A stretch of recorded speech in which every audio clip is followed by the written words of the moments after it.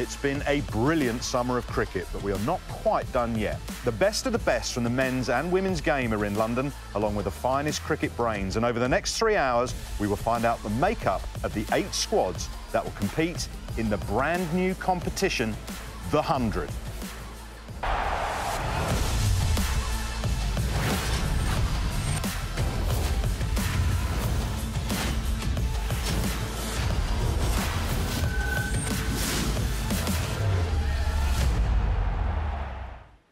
It's never been done before in British sport. These guys in the 8 pods have to put together a squad using a draft system. The head coaches have their advisors with them, and they will be on the clock and under pressure. We'll have plenty of analysis as the squads take shape with the help of some star players on the sofa, and Rob Key has a host of talent from the men's and women's game upstairs.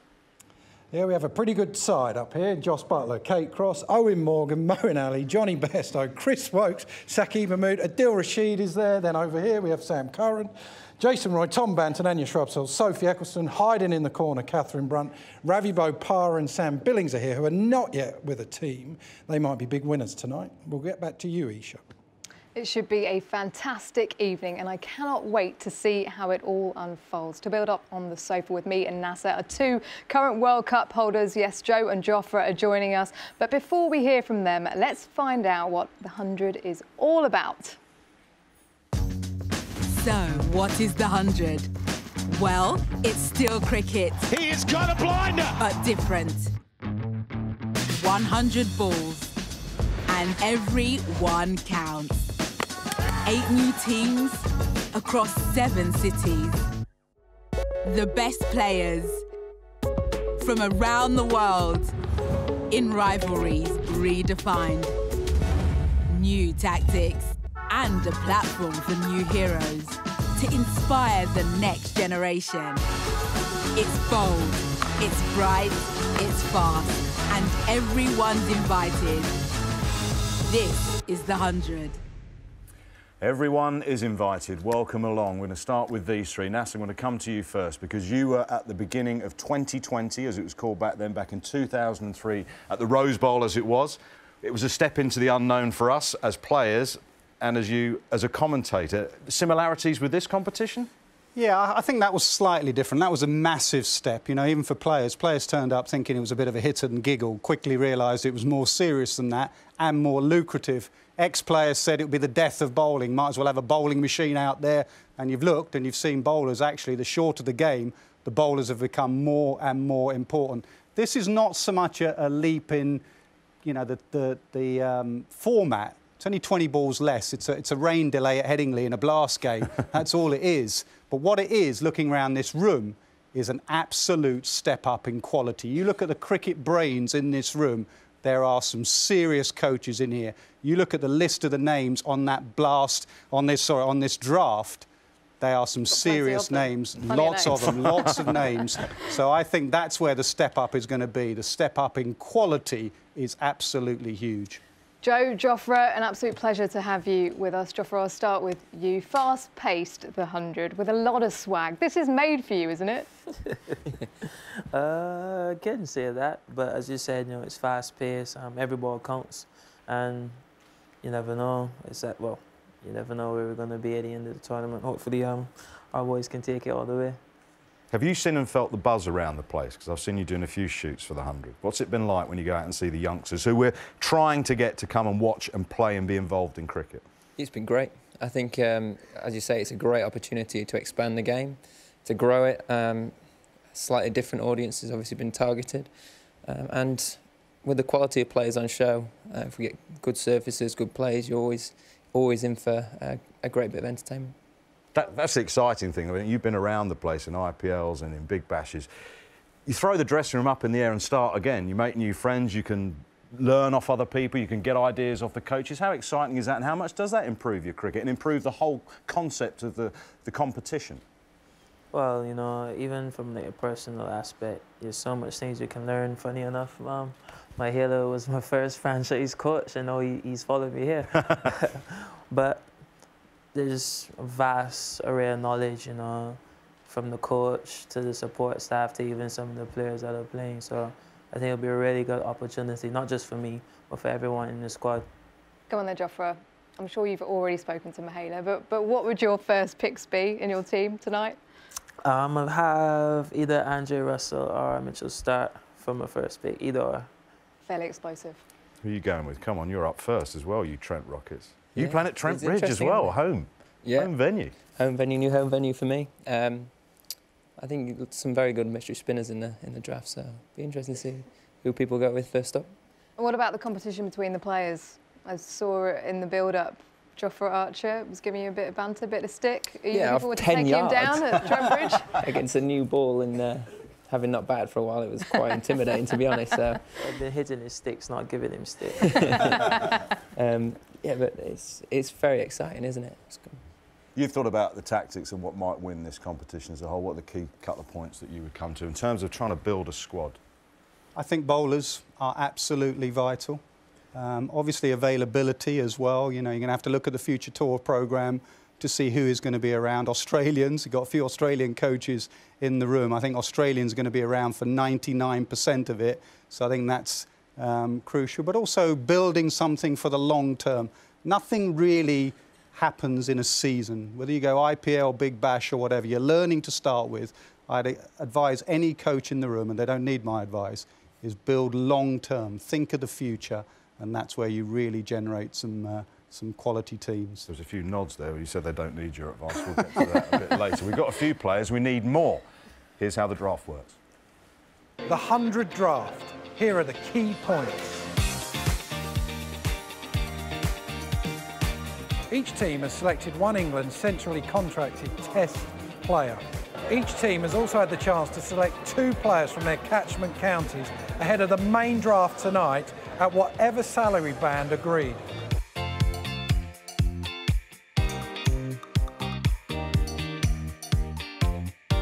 Trent Rockets will have the first pick in the draft and they can pick from any player available. So the team that picks last in the first round will then pick first in the second round, and so on and so on.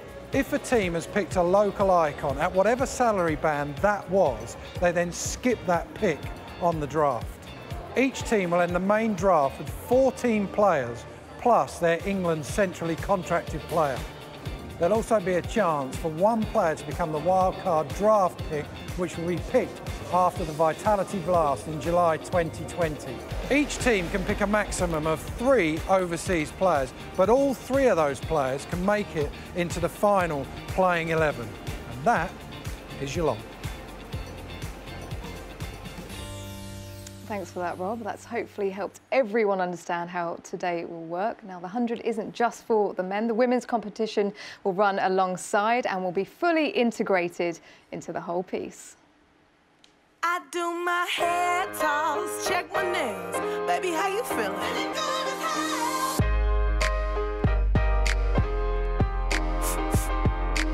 So the women's team player selection process has 2 key stages. So stage 1 was the England players, 2 for each team, get signed by the head coach. Baby, how you feeling? Hair toss, check my nails. Baby, how you feeling? Hair toss, check my nails. Baby, how you feeling? Stage 2, the other 13 players are signed, including 3 overseas stars. Boss up and change your life. You can have it all, no sacrifice. I know we did you wrong, we can make it right. So go and let it all hang out tonight. A lot more money coming into the game and a chance to really start professionalising women's cricket as a whole, not just at the top level, is hugely exciting. It gives a chance for girls that are involved in our domestic cricket who have never been seen before on TV, in the radio, on paper, and give them a chance to shine, show their skill, and then be another building block for them to make it to the next level. The head coach is in charge and it's free market, so players can approach teams and be approached by anyone. So that's how the women's 100 will work. We can now hear from a couple of the female stars. They are with Rob Key. Yeah, 2 of England's best bowlers ever, actually 3 with Sophie Ecclestone. But I'm going to speak to Catherine Brunt of the Trent Rockets and Anya Shrubsole of the Southern Brave. Anya, has there been a better time to be a cricketer in England, do you think?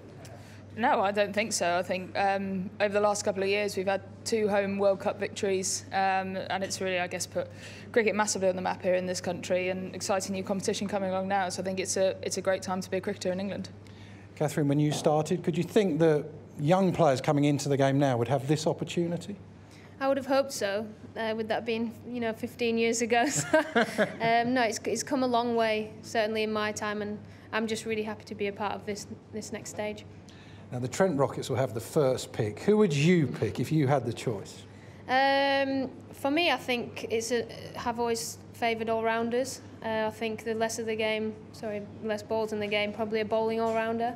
I'd probably go for either Andre Russell or Rashid Khan. I think mystery spinners are really important. So, yeah, they'd be my 2 top picks. What about you, Anya? Who would you go for? A little bit similar to Catherine, definitely Rashid Khan. Big ground at the Ageas Bowl. I think spin's going to come into that. Bit of a potentially left field one. Shakib Al Hasan, brilliantly in the World Cup. Left arm spin, can bat, all round package. So I'd be kind of eyeing up those 2, like I said, a big ground down at the Ageas. Well, we'll find out who they do pick, but thanks very much, girls. Well, more from the women's 100 as we go throughout the night, but now to the men's. 571 players wanted to be part of the 100, hence they entered tonight's draft. 240 of them from overseas, including some of the very best. There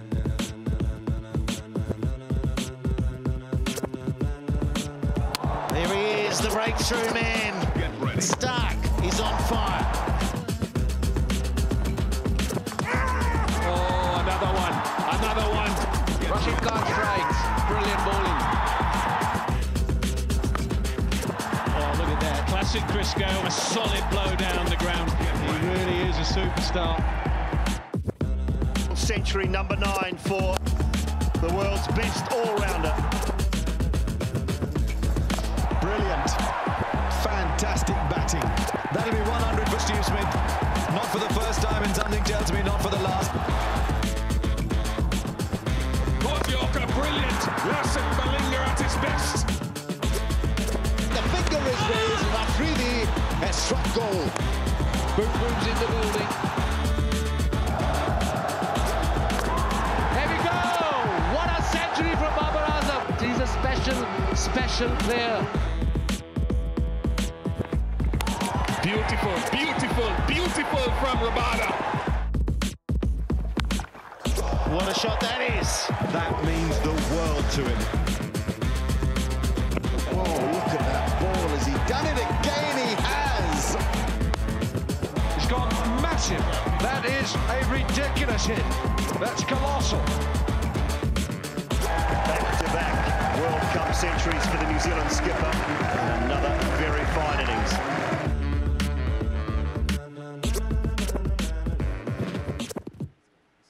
Some huge names on show. Who will be the first picks and who will miss out? This is the grid that we will be referring to all evening. The first band is the 125k category with 13 picks available. And we can now hear from some of the decision makers on the floor with Ian Ward. You've got Trent Rockets coach Stephen Fleming. Yeah, lots to sort out. Now, Flem, you've been around the world with these sort of competitions. This one's slightly different because it's a new format. How excited are you to be involved?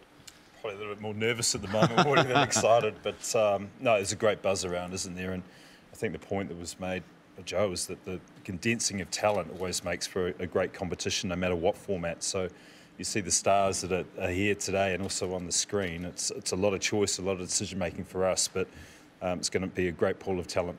How's the planning gone? Well, the best thing is that we've got the only piece of certainty, which is the first pick, but the responsibility of that, I'm still listening to people now about who we should choose. But from then on, that's where you get the nerves. You just don't know what the plans of other teams are going to be. So you end up picking 20 or 30 teams, and there's no doubt you're going to get some player envy at some stage. Big advantage to pick first?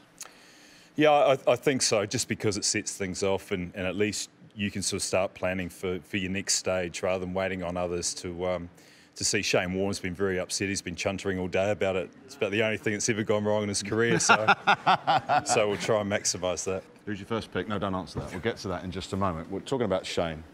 Likes playing a bit of poker. You got your best poker face on tonight? You all set?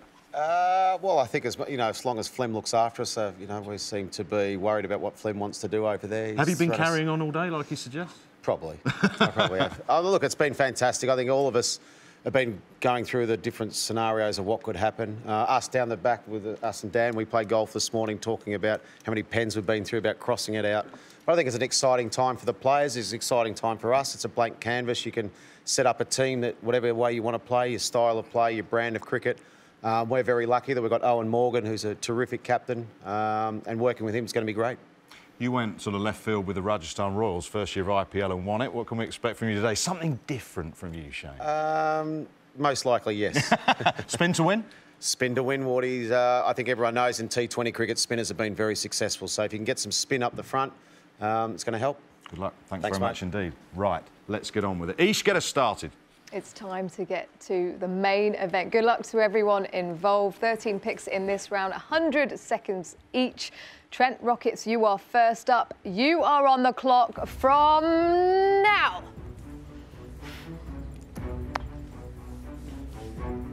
So, Nas, who are you going to go for here? It's got to be Rashid Khan. I'm going for a bowler. Rashid Khan, Andre Russell. Yep, look, who are they going for? It looks like they've made their pick already. That was quick. Confirmed, Rashid Khan. We wondered if he would be the #1 pick. So it is Rashid Khan that will go to the Trent Rockets, the first pick of the 100 draft. So the Southern Brave are on the clock and they are deliberating now. Mahela Jayawardene is the head coach. Giles White's in charge of cricket down at Hampshire. Martin Nicholas is one of the advisors for that city. Jofra Archer's already spoken. He wants Andre Russell. Is he going to go Andre Russell? Is he going to get Dre Russ? Is he going to get Dre Russ? Big hitter. Ruchi, quickly, you're OK with Rashid? Absolutely. Over the moon. Over the moon. James Vince and Chris Jordan in this side as well for the Southern Brave. Yeah, so just to confirm, the Trent Rockets have Rashid Khan now with Alex Hales, Harry Gurney and, of course, Joe Root when available. They're taking their time, aren't they? Maybe they wanted Rashid Khan and they're going for They plan must have B. known that the Rockets would have gone. To prepare for this. Who are you going second, Nas? Come on, who are you going second? Stark, Russell, those sort of guys. It's Andre Russell, it's Dre Russ has gone second. You got your wish, Joff. How does that go down? Very good, you know, grew up watching him play a lot of cricket and just glad I'll be able to get to, you know, pick his brain. Hopefully he can hit it like him. Seriously dynamic. Well, you got some pace there, boy, with yourself and Dre Russ and CJ. Yeah. Who's going to bowl at the death? You going to do your super over again?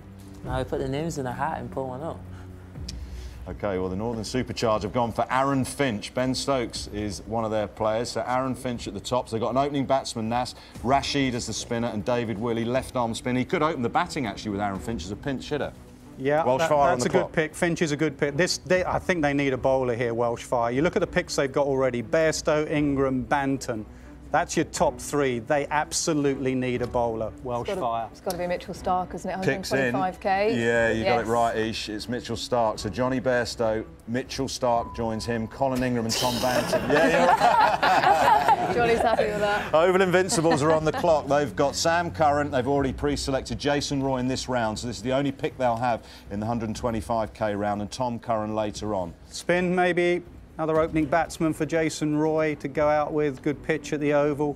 Oh, Sonny Narayan, good pick. He could open the batting, and spin, and the mystery spin. Good combined cricketer, that. In terms of someone like Sonny Narayan, the domestic players, as we go down the list, won't have seen much of him.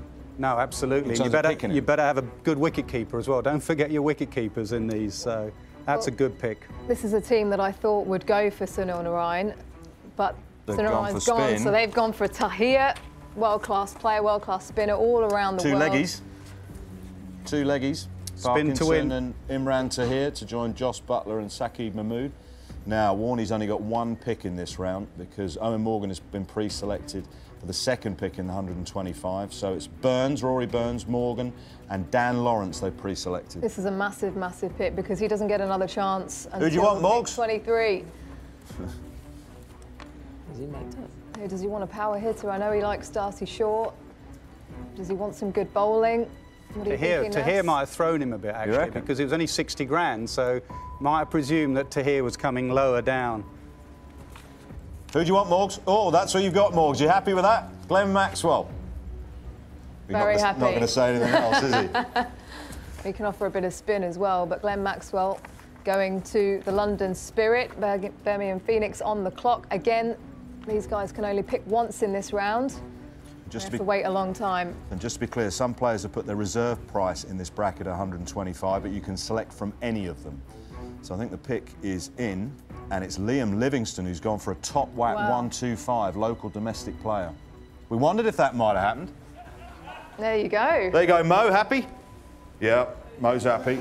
So we've skipped through the second pick just to keep you up to date with London Spirit, because they've got Maxwell and Morgan in this round. So Manchester Originals are on the clock, and they have just selected Imran Tahir, who will they go second time round. I mean, big for Liam Livingston, and we sort of wondered if some domestic players would be bought at that bracket, not all overseas. Yeah, maybe saving for further down with the overseas, to be honest. So Manchester, will they go for a local lad, or at least someone, yeah, Dane Vias is not local, but he played there in the Blast last summer, so he knows the ground. He played very well for him as well. That's a good pick. OK, so skip past the Oval Invincibles, because they've got Jason Roy as their number 2 pick in this round. So we're on to Welsh Fire, who selected Mitchell Stark first up. Spin, I know it's a small ground straight, and spinners don't like that, but... Majib? Yeah. Warner still hasn't gone. Will they go for a batter? Chris Gale hasn't gone. Yep. Picks in. Steve Smith will be joining Mitchell Stark, Johnny Bairstow. Gone for the Aussies. So who's worried out there right now? Chris Gale, David Warner. If you have put your reserve price at 125, if you are not picked in this round, you are not taking part in the 100 less year unless injury prevents someone else playing and you replace them. You could have Finch and Warner here. There's Malinga available at 125. Kahiso Rabada, but I'm not sure about his availability. They've got Mujib, who was on at 60k. Oh, Rash is happy. Spin to win, Rash, yeah? Right, who are running out of time for them? Certainly Chris Gale, Lasif Malinga, Southern Brave. Where's David Warner? Where's David Warner? David Warner hasn't been picked. So Andre Russell was the first pick, a good pick from the Southern Brave. Remember, they got James Vince, Chris Jordan, and of course Jofra Archer. Do they want a spinner? Are they looking for a spinner? Picks in, let's get it confirmed. David Warner will go to the Southern Brave. OK, Joff? Yeah. Get on with Dave. Get on with Dave, lad. All right, dear. Few quiet coffees during the Ashes and the World Cup with Dave Warner. Okay. Get to know very quiet. All right. Yeah, right. A lot more with Steve. Trent Rockets, the last pick in the first round. They've gone for Darcy Short. That's a good pick, Nas. What do you reckon? Let's take a little bit of a breath. Firstly, actually, Joe, I'm going to come to you. So the 2 selections for your team in that: Rashid Khan and Darcy Short. You were there already. Alex Hales was there already, and Harry Gurney. What do you reckon? Good, you're starting to see teams take a little bit of shape, aren't you, already? Someone like Rash has got unbelievable record around the world where he's had a lot of success. You look around the first round in general, there's a lot of spin on there, whether it be all-rounders or genuine out-and-out spinners. So shows, as Warney said, spin plays a massive part in these short formats. Joff, you're happy, aren't you, with what you got there? Yeah. What other name stands out for you then? Anyone else any surprises there? Liam Livingston, one of the domestic players in there early? Not really, you know, he was at Rajasthan with me, so I perfectly know what he's capable of. I wouldn't mind playing some more cricket with Darcy either. If he'd taken him, I would have been happy as well. What do you reckon, Nas? I'll tell you who's the happiest man on the planet, Imran Tahir. Put himself in as a reserve price of 60 grand. He's gone for 125 grand. He's gone off on one of those celebrations that he does into the crowd. That is a good signing. I mean, Shane Warne said you spin to win, and this is my point. You start looking at that grid now, and already you are seeing high quality. And sometimes you judge a tournament by the players that don't get picked. Malinga, Gale. Maybe they feel they just passed this. Kahiso Rabada as well. Yeah. Yep. That might be an availability thing. Possibly. And Keaty, yep, to Cock. Yep. Right. Rob Keys upstairs. Who you got? I've got a brand new Southern Brave and Andre Russell. Andre, how does that feel? You're going to the Ageas Bowl. Feeling good. You know, was nervous before. You know, first time being at a draft and, you know, this new competition. You know, it's have a lot to offer. And you know, the game I've been evolving for the last couple of years. So, 100 ball. It's definitely see ball, hit ball. You get to play with Jofra Archer as well. What will that be like? Yeah, of course. You know, I don't have to worry about my head. So, you know, he's a great character. You know, his skills and everything, and I would just add to bowling 90, try to bowl faster than him. Who else you get? You got David Warner as well. So that's a pretty good side from what you got so far. James Vince, Chris Jordan, Jofra Archer, yourself, and David Warner. Yeah, interesting. I hope that we can, get some good players to top it off. If we have a very good team, balance everywhere, I think we can do it. So go south. Are you doing flying home tomorrow? What are you up to? Yeah, I'm leaving tomorrow. Back to training. Preparing for, tournaments to come. So can't wait for next year, though. All right, best of luck, mate. Well done. All right, man. Cheers. Massive signing for the Southern Brave. He got that shirt on quick enough, didn't he? Right, let's get some reaction from the floor. Ian Ward, who have you got? Well, Andrew McDonald is the head coach of the Birmingham Phoenix, but tonight it is Daniel Vittori, so we're going to call it the Birmingham Beard, because that's a magnificent beard. Tell us why you've gone for that selection of Liam Livingstone. We all expected the high-profile names like Chris Go. You see it differently. Oh, I think back end of the draft, it's all we wait and see what everyone played out, but I think most successful teams around the world have been built on domestic players, and that's what we're hoping for. How much are you also building on trying to get a culture going throughout, not just for next year, but maybe the year after and the year after that? Yeah, I think it's an important part that you look at not just this draft, but how long those sorts of players can contribute, and the domestic players are always going to be there, so that's what we're hoping for. But, 100 balls, not a lot less than T20, but it's enough. How much have you thought about the tactics and fitting the players in around those tactics? Well, I think that'll come once we get a feel for the players, but I think the constants will remain true. Your top order batters are really important, and bowlers, spinners in particular, and that death bowling. If you can cover those options, I think you'll go well. You've got Andrew on Skype, though. Is he going OK down in Australia? He looks a bit nervous. Ish, back to you. Thanks, Dan. Thank you very much. So the first picks are in for round one. Thank you very much to Joe and Jofra. We're going to take a quick break, but do not go anywhere because we've got round two next.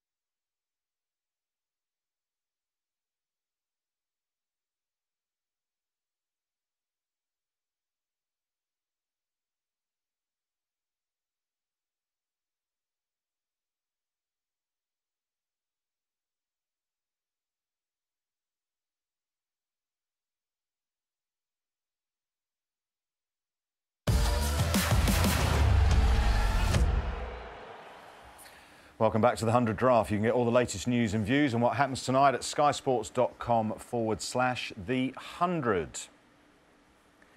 So we have had the first round in the first ever draft in British sport. The first draft, of course, in the 100. Not many big surprises. Liam Livingstone will be a happy man. Dane Vilas will be a happy man. A couple who have missed out, but some big names in there with the likes of Rashid Khan, Andre Russell, Mitchell Starc and David Warner, and of course Stephen Smith. Next, though, we're going to get into round 2, but we're also going to hear from 2 more World Cup winners. Roy and Bairstow, they have a phenomenal record together. They're going to go hard. Normal service is resumed for England. I came to get this party jumping as it can be. I came to get this party live. Are you with me? I came to start the party, cause I'm the party starter. So if that beat ain't knocking, let's get it knocking harder. High-five punching during that VT between Johnny and Jason. Now, well, I was down at wherever it was, Cardiff, and he was on doing the Man of the Match award, and he was saying you two get on really well, and you said to me off camera, we don't get on that well. You got on well this summer, though. That was brilliant. Yeah, we got on pretty well. I think we did the job for the team. What do you reckon to that selection then for your team, the Oval Invincibles? I'm happy with Sonny. Yeah, well done, fellas. Top work over there. Yeah, we've got some work to do though. I think we've got a good round coming up now and some big players. So fingers crossed. You happy? Yeah, absolutely. I mean, our top 5 picks have gone, so we're missing out in this round. But absolutely, I mean, you look at the names in that lineup. There's serious firepower, and obviously we've got Starkey to hopefully knock him over at the top. Well, absolutely. You've got quality batters in there, but what about the bowling? How important is that in a competition like this? Well, it is, but if you score enough runs, then the cards chase them down. So. Smash them down. Yeah, exactly. Look, I mean, there's so many more picks to go, and I think that we'll definitely be looking for some quality spin in our next picks. I had a chance to play against David Warner in the IPL. Yeah. Chance to play with Steve Smith now. Are you looking forward to that? Yeah, absolutely. I mean, we saw how well he played this summer. We know the quality of player that he is, and I think that obviously coming back into England and playing in a new competition, he'll be keen to impress and start all over again. Right, let's confirm the grid. Let's get on with round 2. Just to remind you how this one's going to go. These players will be going for £100,000, and Welsh Fire will not be competing in this round because they've already pre-selected Ingram and young Tom Banton. Only 1 pick for Northern Superchargers, Southern Brave, and the Trent Rockets because they've already pre-selected Alex Hales at this number. Trent Rockets, you're on the clock in round 2. Well, one thing they do need is a keeper. Are they going to look for a keeper in this pick? Yeah, they need a bit of pace as well, I'd say. Up front, a little bit of pace. Well, Picks pick come is in. Who is it? All-rounder from Somerset, Lewis Gregory, hard hitter, excellent finisher, good in the Johnny's middle just order. said good shout. Why? Well, bats, bowls, fields. We saw how explosive he's been in the competition over the last couple of years. Yeah, ticks all the boxes, doesn't he? So yeah, I think it's a good pick. Spin for me for this next pick. Okay. You've got to have some spin, surely. Got a lot of pace. Russell, you got Jordan, you got Archer. Need a little bit of pace off. Have a nabby, maybe? So big ground as well, yeah. Home player. Yeah. Home player. The culture, knows the ground. Ticks a lot of bases there. Pace off, absolutely brilliant. Wake up, Dre Russ. Come on, bud. That's a good pick. That is a good pick. So Superchargers are on the clock. What are they looking at, would you reckon, Nas? They got spin there with Majib and Rashid. We've got a couple of power hitters available. Batting up top, Chris Lynn. That's, yeah. Yeah, Rash is happy with that. Jason was just saying, actually, Chris Lynn would be a good shout. What do you reckon here, Joe Roy? Yeah, well, that's their pick, isn't it? I don't know. No, what do you reckon here? Now, Tom, your boys are on it. He wanted I'll leave Lynn. it up to the brain box of Mr. Solanke over there. You can... Tom, who are you going for? Tom Moody, the coach. Come on, lads. Sam Billings, like that? Yeah, absolutely. Explosive Class hitter, player. power Class hitter. 360 player. Happy with. And a keeper. Yep. Yeah, and not a bad fella, so that helps. Only not bad? What's that? Only not bad? Not bad, yeah. Let's stick with that. Posh. Yeah, of course, yeah. OK, Manchester Originals have gone for Phil Salt, local player, talented boy, Yeah. smashes it, top of the order. Top order batsman as well. That's a really good selection. Top order batsman. You want to see domestic players in this draft. You want them learning from the best coaches and the best players, and Philip Salt will definitely do that. Well, London Spirit only had one pick in 1-2-5. They've got 2 here, and they'll come round quickly. Yeah, 2 very quick. They get this one and then another one in 3 goes time. Just going back to Phil Salt, played in the CPL final recently. And we've got a few players still available. Mohamed Nabi's available at the moment. Oh, you picked it, Ish. There you go. There we go. What do you reckon, Ness? Outstanding cricketer. For someone who just bowls regulation off spin, his stats in T20 cricket are brilliant. Brilliant in the bash, gives it a smash. He is a really good cricketer. Good pick, Shane Warne. So Birmingham Phoenix are on the clock. They will pick this one and the next one as well. So they've got, what, 200 seconds to get 2 players. What are we looking at here then, would you say, Ness? I would say a top order batsman. They've got a bit of bowling in there.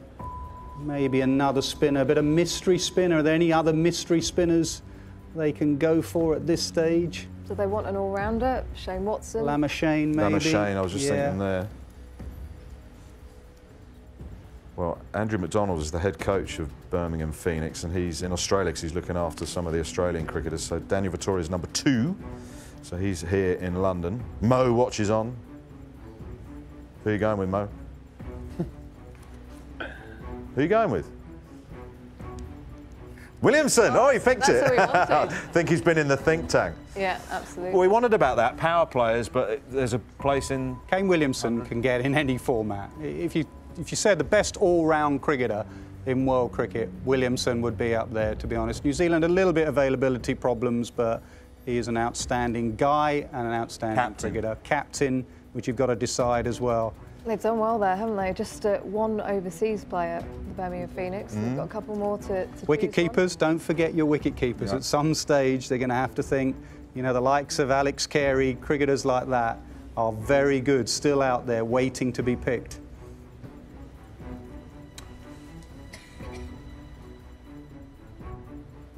Crunching the numbers, who's available, who do they want later down? I mean, you could end up with an overseas... Bolt is still available, isn't he? Trent Bolt, Trent Bolt. Yeah. Does Dan Vittori want to go with another Kiwi? Like a bit of Trent. Well, let's see this one. I think that's, well, massive form from Bopara at Essex toward the end. I mean, he's going to Sussex next year. You lost a good one there, Nass. Timing is everything. Time the Halfway through the blast. All good, Rav? No wonder he's smiling. Drinks are on you, 100 grand, Bopara. Rav. Happy days.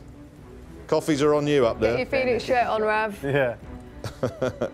Back to the Spirit then. Warney's had a long time to think about this.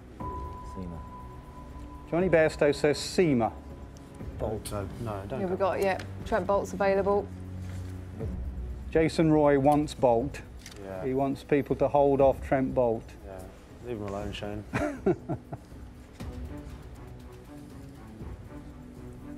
Dwayne Bravo also available. Come on. All-rounder. Go on, Jarrett. What are you going to say? I just don't want them to go for Trent. What about Mohamed Amir? He's going to be available next summer. He's not playing Test cricket. Left-arm seamer. Depends what they want. Warney's going to pull something. The Kiwis available for a little bit, are they? They're available for a little Yeah, the Future Tour programme does have an influence on some of this with some of the overseas commitments. Yeah. If the pick is in, let's just get it confirmed. Mohamed Amir, left arm and available. And available. It's a good pick. Pace. So that's overseas players gone. Yeah, On Maxwell, that side. Mohamed Nabi and Mohamed Amir. So it's domestic only from now on in for London Spirit. Manchester Originals, I think, are nearly ready to make their selection quite quickly. This is a big one for them because they miss out in the next round. They do. 100k pick. Gone for Tom Abel at 100 grand. Domestic players have... You'd be happy with that, Nass, wouldn't you? Yep. Quid in the back pocket. Oval Invincibles are on the clock. Come on then, Jay Roy. Come on, Vikram. Who is Tom and Vikram? Come on, Tom. You're going to go for here? I wonder what's going on. The think tank. Come on, lads. You weren't involved in the think tank? No. Were you not? Yeah, I'm not interested at all. I'm sure they got it under control there. Pick is in. Yeah, he's pleased with this one. Tom Moody, Sandeep Lamachane from Nepal. A couple of mystery spinners in there, Lamachane, Narain. Right, so that is the end clean up at the of Oval. round 2. Johnny, you stay as you are. Joe Roy seems to be OK with what's been happening there from his team, the Oval Invincibles. So the selections from round 2: Gregory, Dawson, Lynn. Didn't do with the Welsh Fire. Billings goes in there. Salt, Nabby. Williamson is in. Upstairs is Rob Key. Who you got? I'm very happy, Sam Billings. You're now at the Oval Invincibles. How does that feel? Were you nervous first? Yeah, a little bit. Ravi and I were the only two who weren't selected in the out of the English players here. So, yeah, the lads were having a bit of a laugh at our expense earlier. But, yeah, very happy. So just tell us, did you have any idea where you're going to end up, or is it just a complete mystery? Yeah, complete lottery. You obviously have preferences where you want to go, but, yeah, look, it's great to be at the Oval. What about you, Rav? What are you, Birmingham, Phoenix? Yeah, no, I'm happy with that, playing with my mate Mo. So, yeah, no, I'm happy with that. You start looking down, actually. So you've got a few mates in that side. You've got your big mate Jason Roy, Sam Curran, Lamachane as well. So I'm assuming you're going to keep. Well, I don't know. We'll see. You actually don't know any of that. I suppose you haven't spoken to anyone. It's your new side. Yeah, so it's a strong side on paper, the two Curran brothers as well. So, yeah, Jace seems pretty happy as well. It would be a great ground to play out, arguably one of the best in the world, so very happy. What about you, Rav? Have you started to think at all about how you're going to go about it? You've got, what, 20 less balls in an innings? Have you started to think about how you're going to go about it? Yeah, it's tee off, isn't it? Probably where I'll be batting somewhere in the middle, I'm guessing, so won't have much time, I'm guessing. It's, I know it's only 3.2 overs less, but, you know, that's a big difference, so, yeah, we'll be trying to tee off straight away. You played in the T10. What's the key to doing well in that sort of a competition and then this one? What do you think is going to be most important? I think the bowlers are going to have a big impact in this competition. I think if you've got 5 strong bowlers, it makes a big difference. And, you know, the batters, I think, if I'm comparing it to T10, your top 3 were the most important batters. But here, you're looking at 4 and 5 batters will get a good go at it. Give us a domestic bowler, then, that you think might get picked up. Well, I don't know who the options are left. I think Lewis Gregory was a good pick, whoever got him. The Curran brothers already 2 seamers, depends on how much Sam will be there, but Tom's arguably one of the best in the country, closing out the overs, so someone else, a death bowler, to help him out would be great. Thanks, boys. Well done. Thanks very much for that, Rob. Good to hear from the guys there. Right, we're over to round 3, 75k picks. There are 5 available for the Rockets. Brave, Superchargers, Fire and Invincibles. Then the Originals move out of this round. A couple for Spirit Phoenix, and then we're back round again for the Phoenix, Spirit and Fire. Right, the Trent Rockets, are you ready? You're on the clock. What are you looking at here, Nas? What do they need?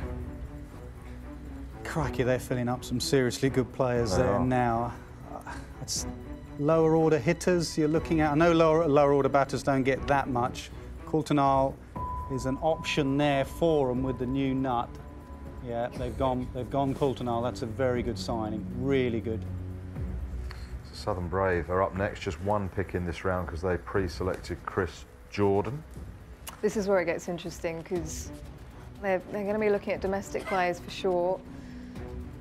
Andre Russell, David Warner overseas. They've got 1 available still to pick. It's amazing how many of the overseas might come lower down. They might have seen some value lower down. Picks come in, just get it confirmed. Who does Anya reckon? Shadab Khan, bit of leg spin. Mystery spin. It's going to be so important, isn't it? So, Northern Superchargers are now selecting, and they only have 1 in this round because they've pre-selected David Willey in round 3. So, their pick is in, and they've gone for Adam Lye, the homeboy, very good in T20. Yeah, he's brilliant in the power play. I think we're seeing a bit more of that, aren't we? Some homeboys, some local lads, also maybe ones that the coaches have worked with before, etc. So people have that relationship already. So there is a pattern forming here. So Johnny, your lads at the Welsh Fire couldn't select in the last round. We got 2 picks here. Yeah, it'll be interesting. Obviously, we're going to look for a spinner obviously in these next couple of picks. Maybe someone to bat and finish the innings off, an all-rounder. Well, the pick is in. We'll wait to just get it confirmed, and it's Ben Duckett. Yeah, Can keep. Yeah, absolutely. I mean, if you're not around, obviously hits it in unconventional areas as well. Short, straight scoops. No spinner Uses the still. ankles. You haven't got a spinner yet. We have Steve.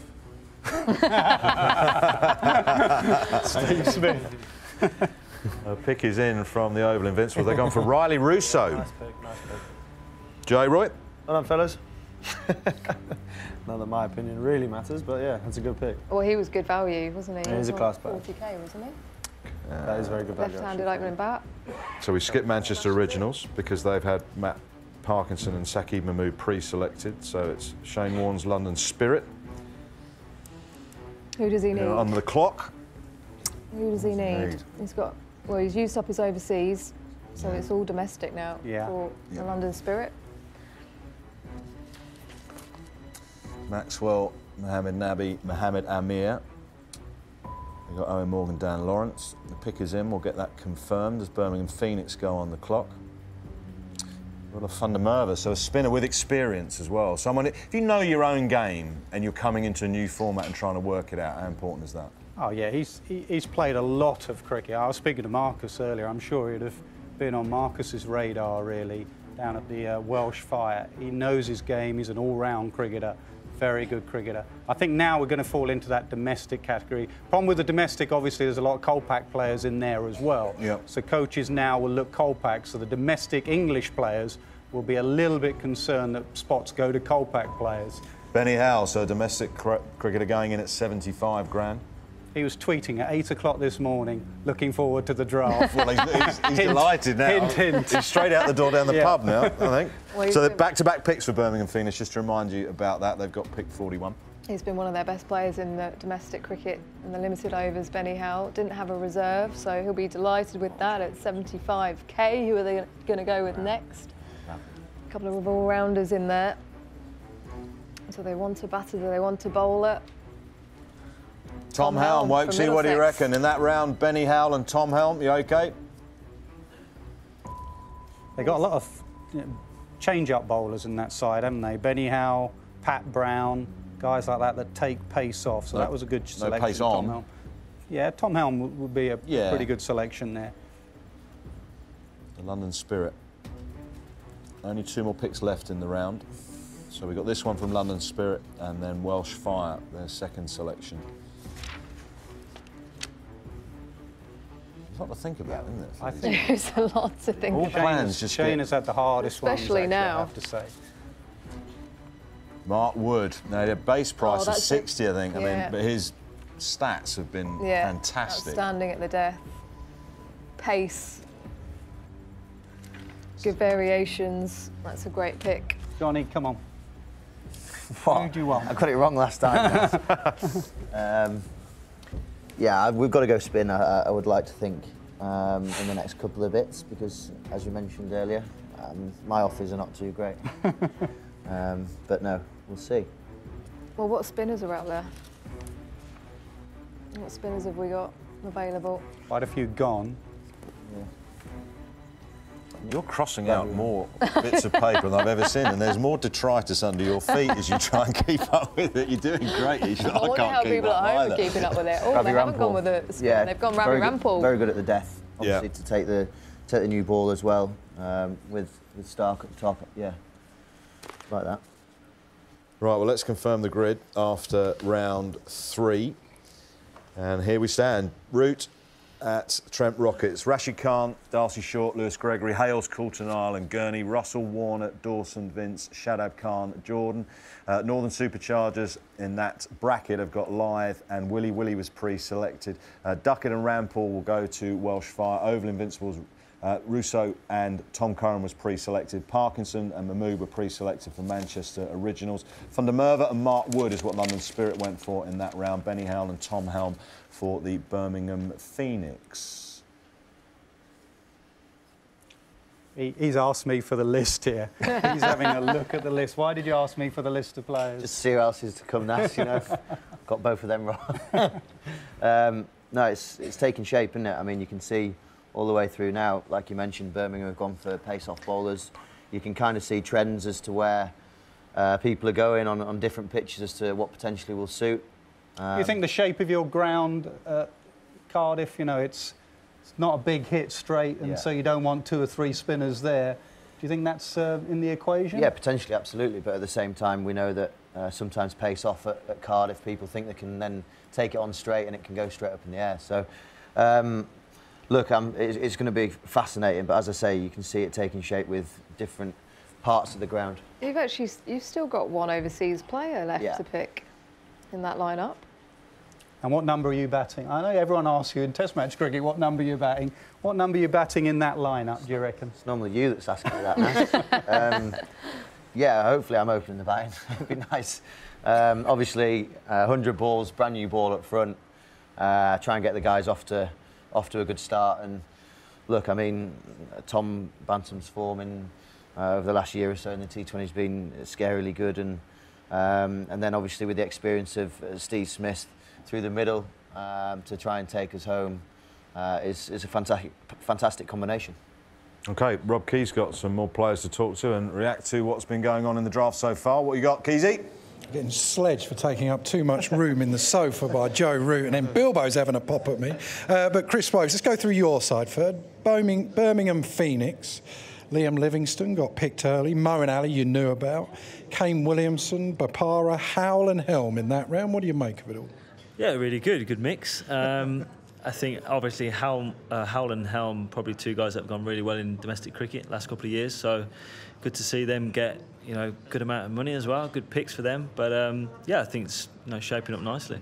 A few guys there who can do a bit of everything actually, especially a few change-up bowlers. How do you think they'll go in this competition? Yeah, I think we've seen in T20 that pace off goes well. So we've got guys that can take pace off the ball. We might need to look at someone who can bowl quick as well.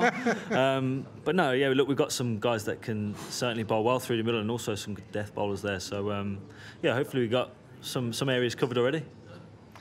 Come on, John, I'm going to stuff you because I didn't say I was going to ask you a question, but tell me, who's some of the harder players to play against as a batsman in this lineup you've seen so far? A lot of them had huge amounts of success. You saw the spinners early doors being very popular, but some of the other guys coming in lower down, guys like Amir coming in late on. There's still some fantastic players West domestically, and sees that I would expect to see the next couple of picks. So very happy with our side though. It's shaping up really nicely. Looks good. So you want a fast bowler, something like that. But how exciting is it? You're going to work with McDonald. There's some excellent coaches around as well. How exciting is it to be able to work with some of the people involved in the 100? Yeah, definitely. It's great to, I suppose, bounce ideas off new coaches. When you go and play in tournaments around the world, it's good to pick their brains. So hopefully you can do more of that. But yeah, I think when you go into a new dressing room with new players, you're always going to hopefully learn off them. Whether that be a young player like Pat Brown, who can teach me how to bowl the knuckleball, or anyone, or Williamson, who obviously a world-class player. So it's shaping up really well, and I'm really excited about it all, to be honest. But I'm going to give you the mic. What about keeping to Narain? Yeah, I had the pleasure of doing that in the T10, actually. And also, the thing about him, he can open the batting and go from ball one. There's not many players in the world that can do that. So, I mean, a pretty formidable opening partnership as well with him and Jason Roy, which will be probable. Throw us back to Wardy, go on. And back to you, Wardy. Thank you very much, Sam. I'm over with the Southern Brave. I've got Mark Giles and head coach Mahela Jayawardena. You've gone for 3 overseas fairly early on. Some have still got a couple left. Russell was a big one. Russell and Warner, your first 2 picks. No-brainer. Well, I was quite surprised that on the turn that Warner was still available. So we had different plans, but when he was available, I thought, he's played a lot of franchise cricket. He's been very successful. And coupled with Russell, we got 2 big match winners, and that's what you need, especially when you're playing a tournament which is 8 games, and 4 games, 5 games should get you into a qualification. So you need big match winners. Shadam had Liam Dawson as well, so spin down there with big boundaries. Exactly, I think that was one of the plans. Big boundaries, good for spinners, and lucky enough to get 2 good spinners. And Liam's homegrown. He knows exactly what the dimensions are and where to bowl. So hopefully Shadab will learn from him. How many bits of paper have you been screwing up and throwing over your shoulder as these picks have come out? Well, not too many, so that means it's good so far. Well done, I'll leave you there. I'm going to head down to Tom, Big Tom, if he can have a quick word with us. Where are we going? Let's have a look. Where's Oval Invincible? So you got Narayan as your first pick. Do you expect him to be available when it came down there? Oh, we thought it was going to be 50-50 because he's clearly a world-class act in short-form cricket, and he fills two important roles. He's dangerous at the top of the order, and with Jason Roy already there, we've got one destructive player to have a left-hander there as well, plus the 20 balls he can offer at any stage of the innings. How do you see the overall thing? Is it bowlers that you sort of load up a bit heavier with in these shorter formats? Yeah, I think you need to be able to defend your 100 balls, but also you've got to be able to score runs too, because there's going to be days where you're chasing something that's a little bit untidy, and you need some quality and some depth and power. So, it's just trying to find that right balance. Freddie's your stats guy. Walks knows all about county cricket. Is he offered anything at the end there, Walks, or he's just sat there? I can't shut him up. No, it's been great. I've got Vikram Solanki as well. So, having both, guys representing the two counties, Kent and Surrey, it's been valuable for me because obviously I've been involved in county cricket, but it was some time ago. So I'm very familiar with the whole setup and structure of county cricket. But, the current players, I see a few of them around the circuit, when they play in the Big Bashes or the IPLs or the PSLs or whatever it might be, the Caribbean Premier League, we've had a few recently. So, that's an advantage for me because I see them playing live, but, they're valuable resources. Happy so far? Very, thank you. Good man. Ish. It's all starting to take shape. A thank you to Johnny and Jason for joining us. Hope you've been able to digest it all at home. Time for a break at the end of round 3, an opportunity for the coaching staff to take stock, but don't go too far because it's also a chance for us to relive what was an unforgettable summer. They're going to push. Are we in for a super over? Out! I'm sure he's out. We're going to a super over. Cut away. What an innings, what a player. Take a bow, Ben Stokes.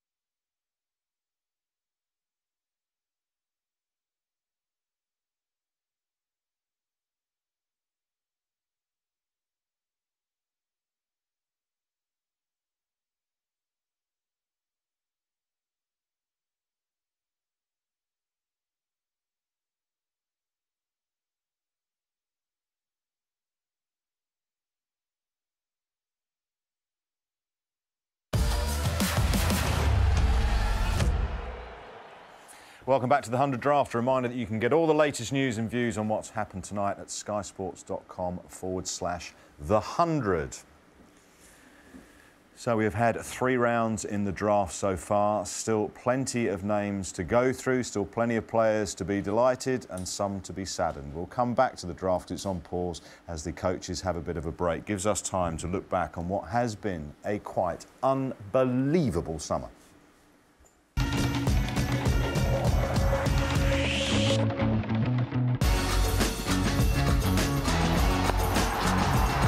They're going to push. Are we in for a super over? Out! I'm sure he's out. We're going to a super over. You are kidding me. This is the moment. 2 to win. Guptill's going to push for 2. They've got to go. Scott Throw's got to go to the keeper's end. He's got it. England have won the World Cup by the barest of margins.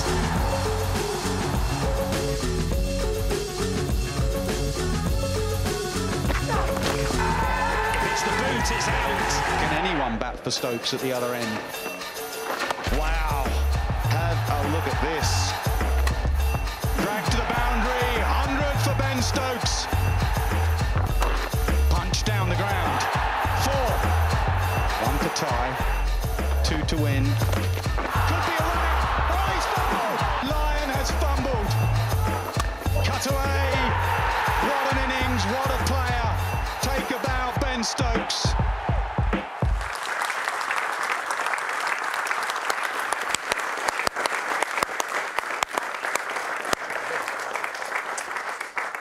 We've got the World Cup here. We'll come on to that in a minute. How did you do that, Headingley? I don't know. Just kept my eye on the ball. You were videoing something there. What were you videoing? I was just taking a picture of Johnny, just making sure they didn't pick any other keepers. What are your memories of that day, though, Headingley? Yeah, great. Not just those 2 particular days, but I think just the whole summer has been awesome. It's going to be something that we all as players can look back on with nothing but happy memories, and I think fans and people all around the country will be able to do the same thing. It's just been the best summer to be a part of. And tiring too. Come on, there must have been a point after you'd finished the Ashes and you won the World Cup, and you did sit home and just thought, it's over. It was actually when we took the last wicket. Was it? Summer's done. Yeah, it was a really long summer. It felt like sort of 2 in 1. Tiring, yes. And last 4 or 5 weeks have been, just shutting it down and being at home and feet up, and I haven't actually felt the need or urge to pick up a bat or a ball. Did my first training session a couple of days ago, so yeah, the break has been needed, but I'm ready to get going again over the long winter. Owen, that beautiful trophy, it's the real one, I take it? Yeah. It is, because you've been traipsing that around the place and taking it to your cricket club and other kids. I mean, has that win inspired some of the kids that you've been seeing? Certainly in my experience it has.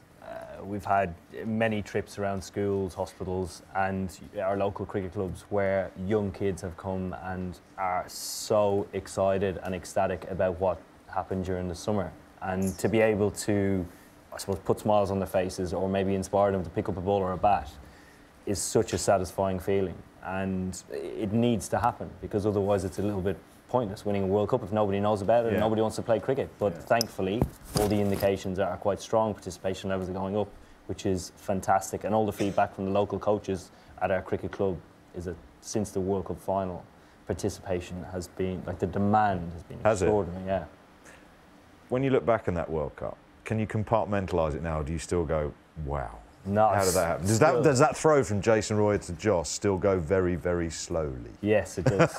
It does. And then reliving that moment that is very vivid in my mind is something that won't actually sink in for a very long time. And I don't really want it to. I don't want it to get carried away. I want to enjoy it. There's a fantastic feeling around cricket at the moment, and we're loving it. I think we should take advantage of it and ride the wave for as long as we can. That brilliant shot there of Owen lifting the World Cup, and it was all yipping and yarring, but there was a few blips throughout the way. It wasn't straightforward just to get to that trophy lift. How did the team deal with that and move forward again?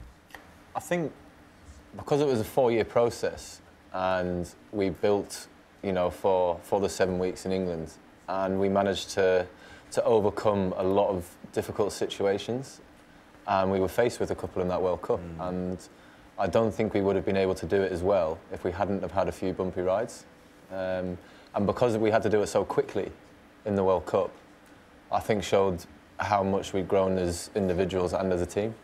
And I think getting to the tough points like we did, where we sort of knew we had to win if we wanted to get any further, made it even that more special. That, you know, we were playing knockout cricket even before the semi-final or getting through the group stages. How important were tournaments like this, obviously other franchise tournaments, IPL, Big Bash, etc., for your players? A, for the pressure situation, but also their skills. I think it's huge, absolutely huge, and I think it's part of our development as a team as well. We're very fortunate, we have a lot of talented guys, so we want to get the most out of that talent by giving them opportunities to go and play in other tournaments around the world. And we've seen the likes of Ben and Joss go to the IPL and be in huge demand by every team that wants to win the tournament. And they're not just in huge demand, they're actually going there and be performing as one of the best in the tournament. And that is a huge confidence booster, not only for the change room, but for those guys who are playing. We don't have to wait for an international series to come up against some of the best players and beat them and perform well against them. There's that fine example that you guys always give it every time you toured Australia. It was a bad experience, there are scars. Whereas guys are coming back from these tournaments with really positive thoughts and ideas about the game. You said quite controversially a few years ago when we weren't playing white ball cricket that well, that you felt that our domestic cricket wasn't really setting up your players for white ball international cricket. Do you think the quality and the coaches and the names on the list that you're seeing here will set them up? Oh, massively. The opportunity that the 100 brings is extraordinary. You see the names of the coaches in the room here today making the selections, the guys who have been selected, all of the players who have put in applications. They are world-class players. This is going to be one of the biggest and best tournaments in the world. And I think the big opportunity for us is to give it to a young Liam Livingstone who hasn't played a lot of international cricket yet, who will be a well-known name by the end of next year. He'll come out and play really well. So you'll have guys becoming better performers in high-pressure situations simply by playing against some of the best in the world. How did you find it then when you were out in the IPL? All eyes were on you. You were different coaches, experienced coaches, world-class players. I mean, I'm looking to carry on from what Owen was saying there. Ben Duckett at the Welsh Fire is going to be watching Steve Smith, close hand, bat, prepare, lead his life as well. How much does that rub off when you are in these competitions and help you? Yeah, IPL and everything like that, obviously it's in a great tournament to be a part of, but it also gets you used to big games. You become accustomed to it because you're playing in front of 20,000 people, and we're going to get the players here are going to be exposed to that. Which hasn't happened in England before domestic level. Yeah. So this is creating an environment so close to international cricket because you're playing against the best players in the world, the best players in England are all coming together. And as Morg said before, Liam Livingstone, Ben Duckett, these guys who haven't played as much international cricket, when they eventually do, because they are very, very good players, they've got this experience here and playing in the 100 to look back on and take that big game exposure in with them.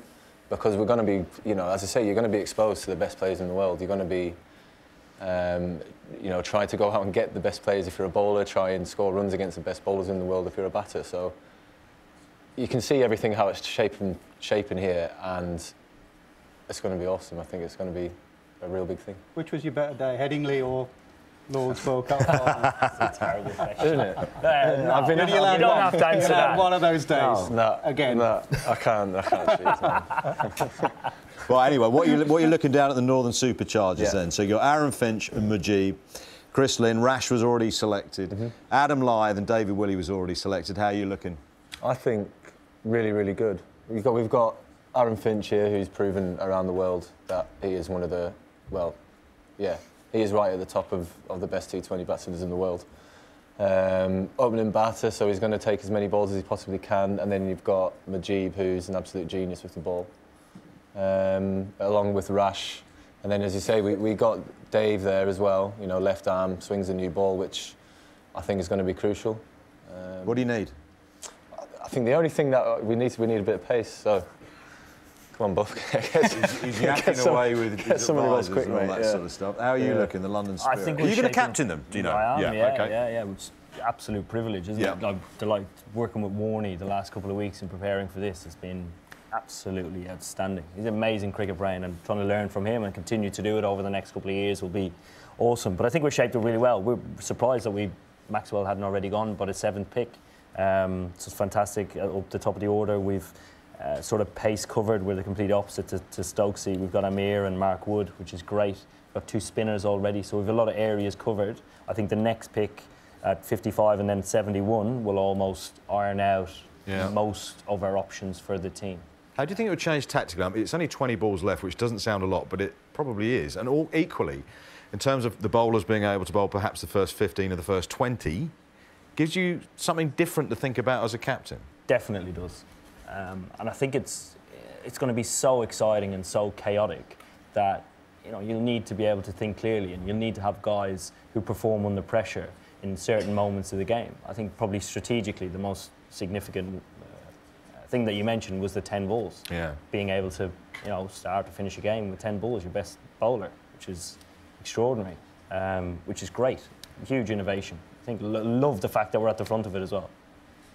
You've got a big winter coming up. There's been a bit of talk. We won the World Cup, prioritising white ball cricket. England can fight the front on all forms, can't they? Can still keep what you and Owen and all of those guys have done in white ball cricket in the World T20 and push the Test side forward. Surely not? 100%, and we've got a winter here. I mean, the Test Championship obviously now adds a lot more excitement to Test matches, because it's not just series by series now. They all go into something to for a trophy at the end of the 2 years. So in the Test team, we're very excited about what we've got ahead of us. We know what we need to get better at. We know where we need to improve, but we know that we've got everything available to us to be as successful as we possibly can. Gentlemen, it's been a fantastic summer. It was a privilege, real privilege to watch you all. Many, many congratulations. We'll see you play throughout the winter at some stage, that's for sure. We're going to be heading back to the draft. There's still a lot of things to be sorted out. We've had 3 rounds. We've got 4, 5, 6 and 7 still to go. Everyone has an opinion from both teams. The coaches will be back. We'll have round 4 next.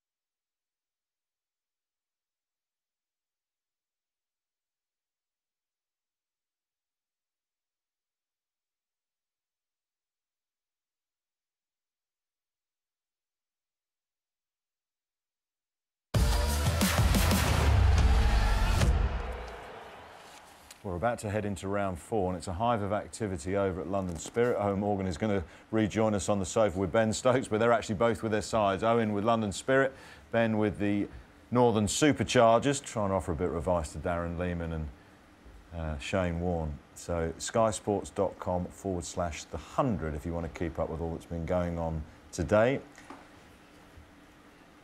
This is where we have got to. We are into round 4. So just one pick each for London Spirit because they've pre-selected Dan Lawrence, and Pat Brown is at Birmingham Phoenix. So are you ready, Flem? Trent Rockets, you're on the clock for round 4. Right, the first 3 teams have not got a keeper. Well, this side need a keeper. They definitely. need a keeper. Need a domestic keeper, I reckon. Who have we got? Ben Cox. Oh, still no keeper. Tom Allsop. Ollie Picks in. Pope. Ricky Vessels. Oh, Stephen Mullaney. Stephen Mullaney. But good All-rounder. experience. Yep. Good experience. Again, experienced players that come into a new competition and try and work it out. Southern Brave. Mahela Jaya Warden and Mark Nicholas and Giles White. They seem happy enough. Get on with it. Those are ground wilders, Stephen Mullaney. But another keeper needed here. Who have they got overseas? I wonder if they'll go. They can't. They've done Tom their Allsop overseas. plays at Ooh, picks in. Hampshire. Get it confirmed. Pace. Or 2 Mile Mills. 2 Mile Mills. I wonder if Northern Superchargers were looking at that. Ben Stokes saying that he wanted a bit of pace. Yeah, that's true. Are they just taking your man, Stokesy? By the way, Stokes, you're supposed to be over here helping us, not them, but never mind. Stay there. What has the cricket brain of Ben Stokes come up with then for this selection? Finch, Majib, Chris Lynn, Rash was already selected, Adam Lyth and David Willey. The pick is in, we need to get it confirmed. Richard Gleeson. Rash, good. Seaman He's from happy. the north. Yep. I'd be very surprised if they put their thumbs down. That would be very, very funny, though, wouldn't it? It'd be very funny, though. Someone should do that. They would if you'd been selected. Welsh I'm Fire going to on say the it clock. again with the Welsh Fire. They need some spin here. Do they need heaps, though, given the dimensions of the ground? No, they need one. What, Imad Wazim might be a good option. Yeah, that's a great option. Imad was in. That's a good That's shout. a great option. Hasn't he got some? Wasn't he born Yeah, in Cardiff. Yeah. I'm pretty sure near Cardiff. Yeah. Yeah. Close enough. Local lad. 50,000 is his base price. Santner. Well, the pick is in. Simon Harmer. Yeah. It's Essex, an interesting you'll one, be able Simon with that, Harmer. Essex. He bowled really well in finals there. You know, in the start of the season for Essex, he wasn't a great T20 bowler. As that season progressed, he got a lot better. That's a good pick. Oval Invincibles are on the clock.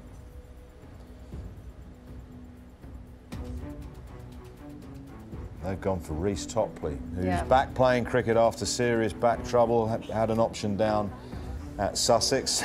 Another left armer Yeah. for Sam to work with. It's a And good at the left- death. Yeah, very good at the death. Just ticking boxes, aren't you? Left armers, mystery spin, hitters up front, death bowlers. All these coaches will just have those boxes that they need ticking.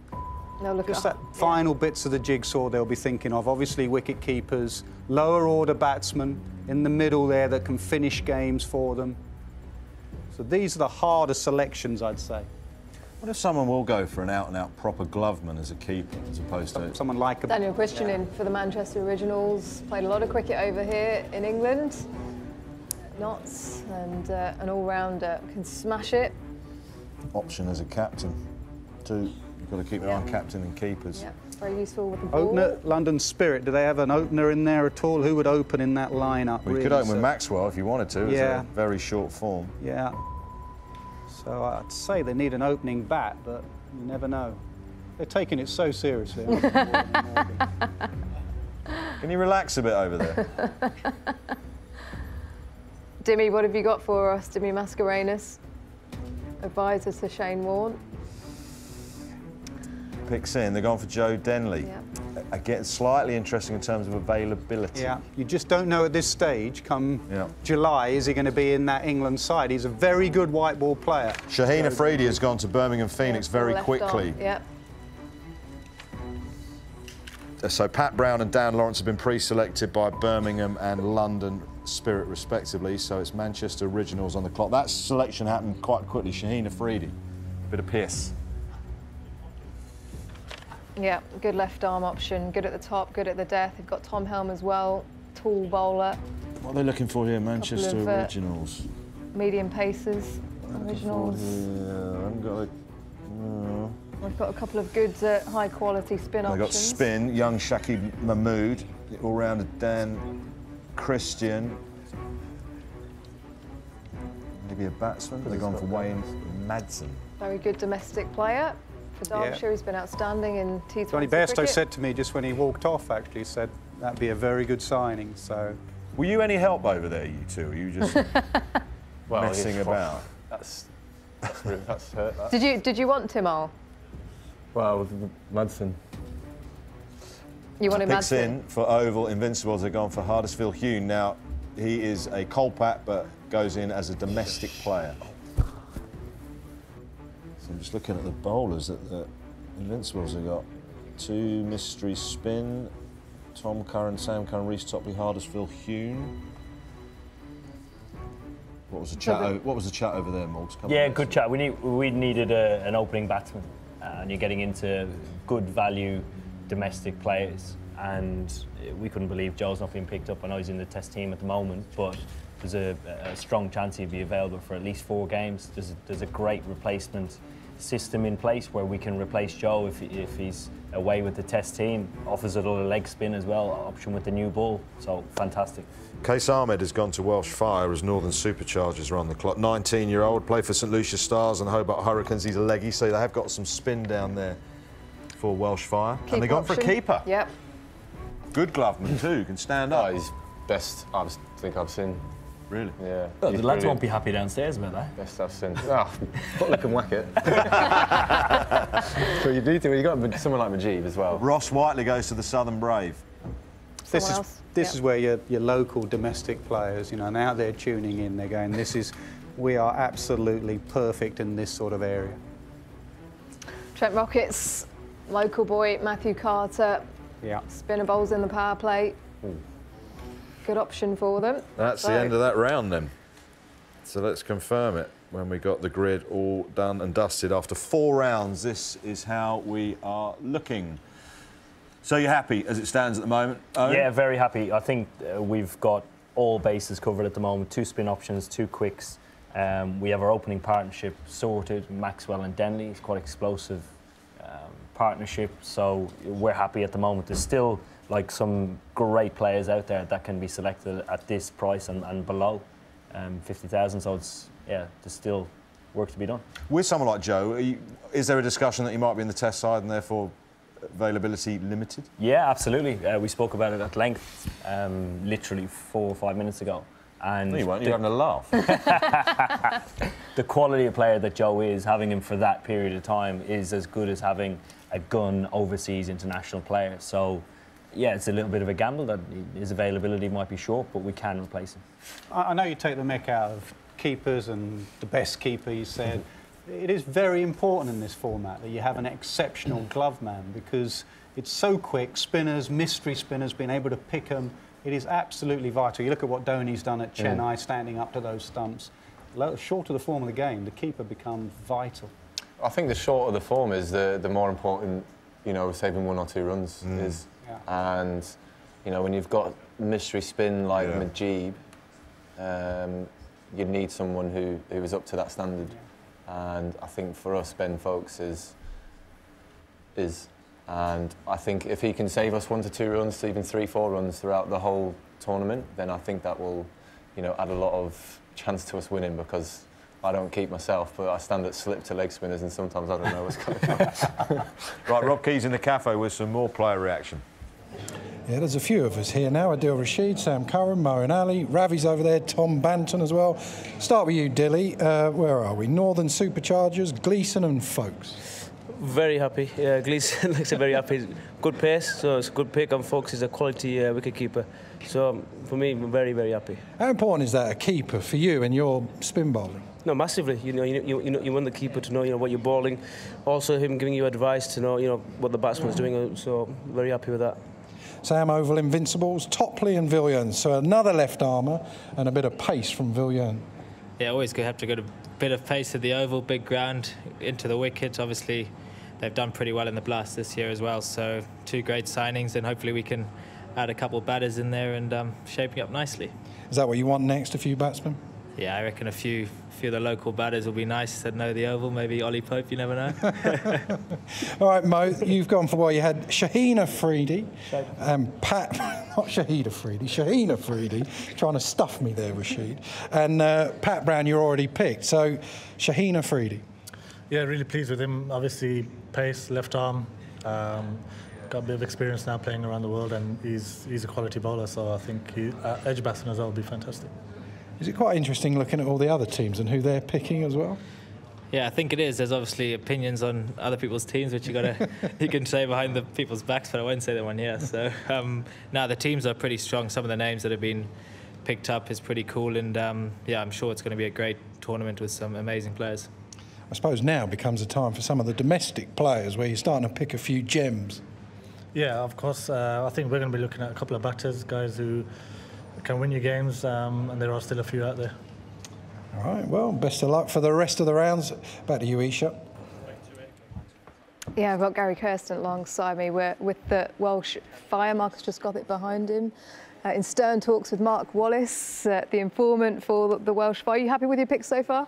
I think we are. Yeah, we've covered some of the bases we need to cover. There's a bit more work to do, but yeah, I think we're happy with where we wanted to go with the team.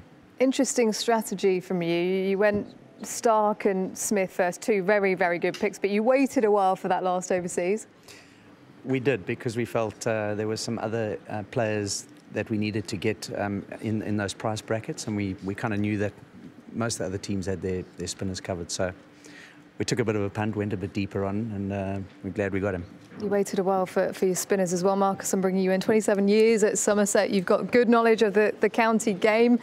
Do you want a few more Somerset players in there? Well, it's good to see Tom Abel and Lewis Gregory both gone at a good price, and Roelof van der Merwe as well. So it's looking good. So we might have to find a few players at Somerset, that's for sure. Who else do you think you need? Oh, I don't know. We're trying to work that out at the moment. It's almost not enough time just to try and get the balance right. But you know, we've got so much information here. You're trying to pick out what you think is the best and the best route to go. Got to be very careful, otherwise you'll bust the clock. Yeah, I don't think we're close yet. I don't think anyone's getting too close yet. So we'll see how it pans out. Very much looking forward to this next few rounds. Back to you, Wardy. Yeah, there'll be a lot still to go on. Owen, Ben, thanks very much for your company. Round 5 will be coming up next. Anisha's going to take a closer look at the women's 100.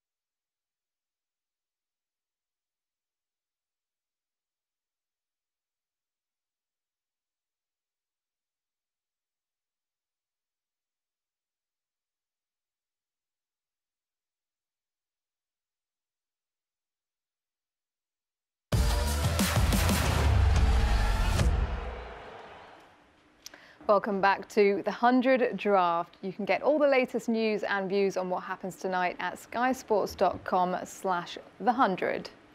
This is how things stand at the moment. 3 more rounds to go. This is where it gets really interesting. So many domestic players still to choose from.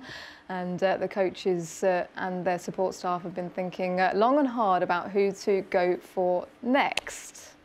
It's also a warm welcome to 3 members of the Women's 100. Ian Ward and Nasser Hussain have popped off for a break. I've got Catherine Brunt alongside me, Kate Cross and Lydia Greenway, who will be coaching the Oval Invincibles. Kate Cross with the Manchester Originals and Catherine with the Trent Rockets. The reason they're here is because we've got some breaking news for you for the Women's 100. 8 new marquee signings. There are 6 available in total, 3 overseas and 3 England contracted. Susie Bates has gone to the Southern Brave. She continues at Southampton. Tammy Beaumont to the London Spirit. Sophie Devine, hard-hitting all-rounder, to the Birmingham Phoenix. The Northern Superchargers, we've got Elisa Healy, so she's going to be separated from her husband, Meg Lanning, to the Welsh Fire. Lizelle Lee is up with you, Kate, at the Manchester Originals. Sophie Molyneux will be joining you, Catherine, at the Trent Rockets. All-rounder from Australia, and Danae van Niekerk has been signed to the Oval Invincibles, leg spinner and hard-hitting batter. We'll get the thoughts from you girls in just a moment, but over to the men's draft business. We're over to round 5. Trent Rockets, you are on the clock.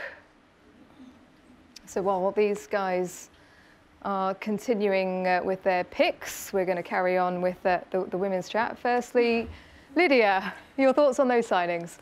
Yeah, obviously I think it's a really exciting, going to be a really exciting competition, and I think, you know, around the world at the moment there's some absolute world-class players up for grabs, and I think from a women's point of view those names there that we've just seen on the screen are probably the best, and so I think from a player's point of view it's a really exciting opportunity to play with different players, but certainly from a coaching point of view that's the thing that I'm most excited about, is to actually work with world-class players across different countries as well, and that's why I'm so excited to be involved. And what about the domestic game for the women being on the same platform as the men? How significant is that, Kate? Yeah, it's huge for us. It's something that we've probably been crying out for a long time now. And I think there was an announcement a couple of weeks ago saying that the ECB are going to invest 20 million definitely in the next 2 years in the women's game, which is it's just a phenomenal amount of money, and it's something that you know, we need that kind of platform. We need a competition like this where we're treated similarly to the men. But yeah, like Lyd said, it's just going to be a really exciting time for us. Good to hear from you a little bit earlier, talking about the women's 100. Firstly, congratulations on your engagement. You must be delighted that you're going to the Trent Rockets with Natalie Zimmer.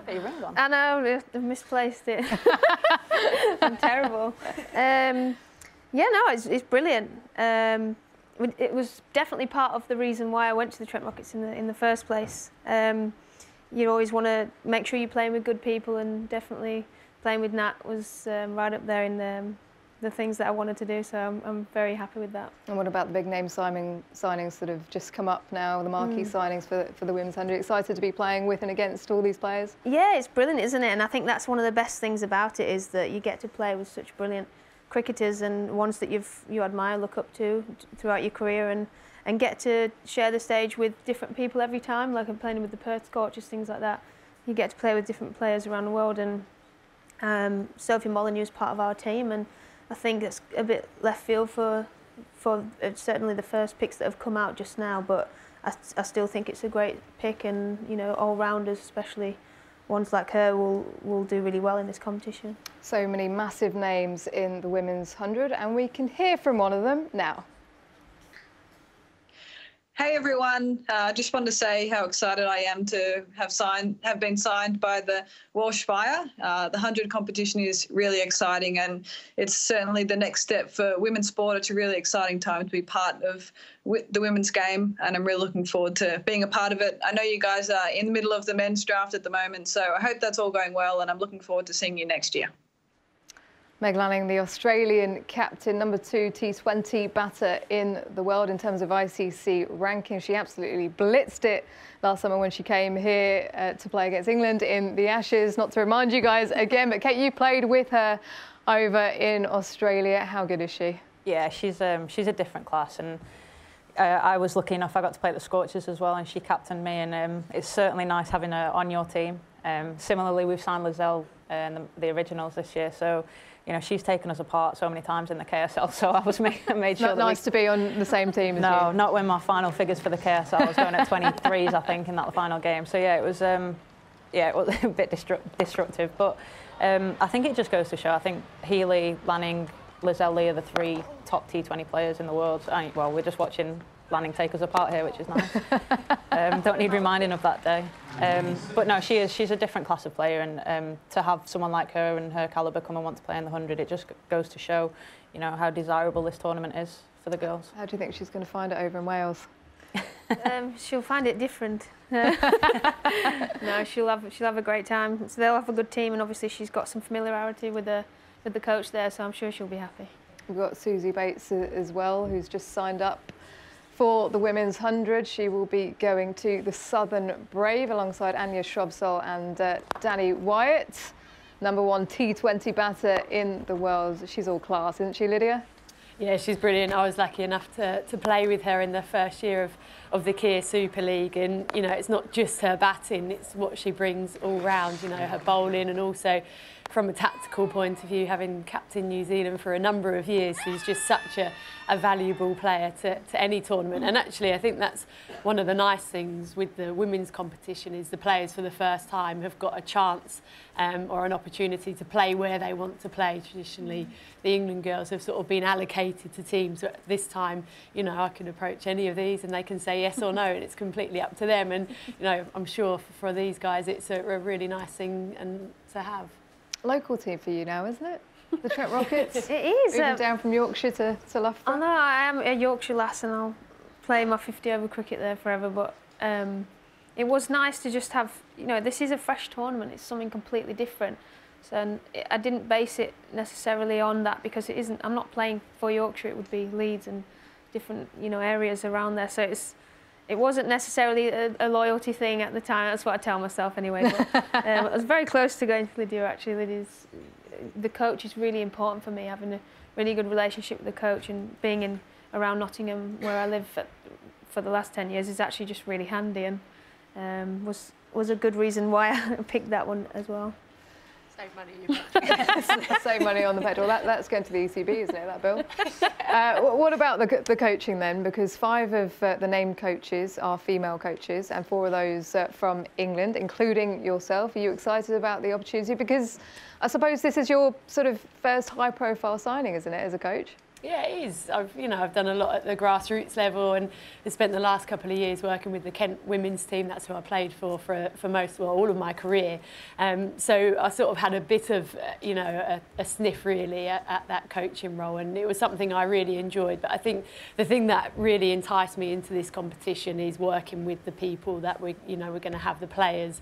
We get to have 3 of the world's best players from around the world coming to play for us, and obviously the England girls and some really exciting domestic players. So I think from that point of view as well, to have other women involved, it's it's a really exciting time for us as coaches as well as the players. But how good is it also to try and pick the brains of someone like a Tom Moody? I noticed you were having a chat to him in the cafe before the start of this. Yeah, obviously brilliant. I think I met Tom out in the Women's T20 World Cup a couple of years ago and had a really interesting chat with him. And, we were up in the cafe earlier and talking about, how different will the 100 be? And the thing I got out of it is that it's still cricket. You still have to bat, bowl and field well. And I'm sure as we go, there'll be little elements and tactical things that we'll have to pick up on quite quickly. But ultimately, it is still the game of cricket. And, I think even more so, it's going to be even more exciting to watch because it is a shorter format. Is that something you've talked about quite a lot as players, the tactics of the game so early when it's next summer? We actually played a warm-up game, it's probably about 18 months ago now, and generally the feel was it just felt like another game of 2020 cricket. Yeah, it didn't feel that much different as a player. Obviously watching it might be a little bit different. I do remember we were 3 for 3 in the first over though, which didn't, and you cleaned everyone up, so that didn't help. She'll be saying that when she's bowling 10 balls in a row. Yeah. Well, I was going to say that's the difference, isn't it? You get to have a break after 5 balls. That's beauty. If you've got a nice wicket and the ball is brand new, then that's where the tactics will come in. I think if you've selected yourself an out and out a new ball bowler and you can get them to swing the ball, you know, from the very first over, why not make that a 10 ball over and make life as difficult as you can for that opening pair? So I think that kind of tactic will come into it, definitely.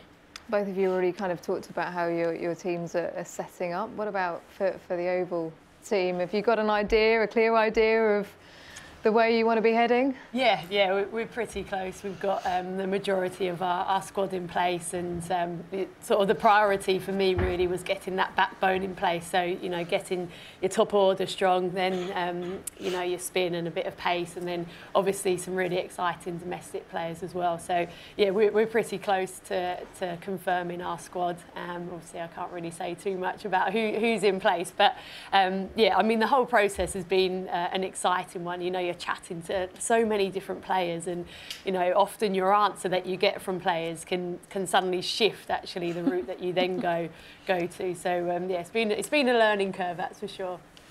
And what about for you? You're obviously captain in the KSL. Is that something you'd like to do again? Yeah, I think so. I mean, generally our summer this year was quite a tough one. You know, going from the Ashes to then going to that KSL, it was certainly a learning curve. Stop laughing.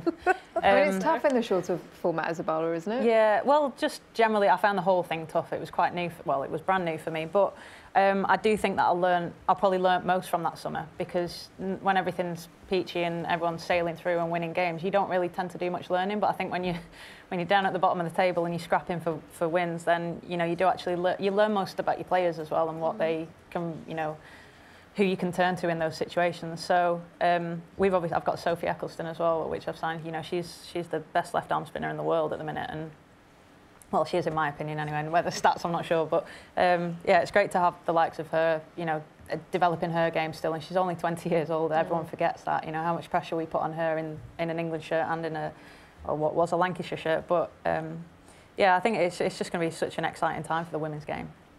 Who would you love to see in your team at the Trent Rockets?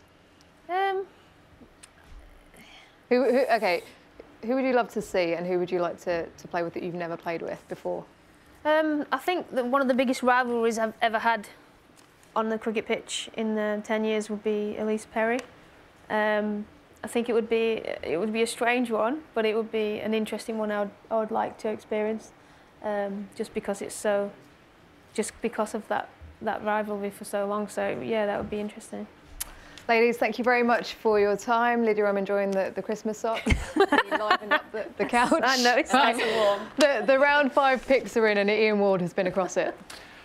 Been trying to keep across it. Fascinating chat. Thanks very much, Isha. We're going to try and show you the grid. We'll show you on the big screen. Here we go. Right, so round 5 is in. Luke Wood has gone to the Trent Rockets, a local lad, and Tom Moores as the keeper. So 2 local lads for Trent Rockets. I'm going to go straight across, actually, if I can, to Flem.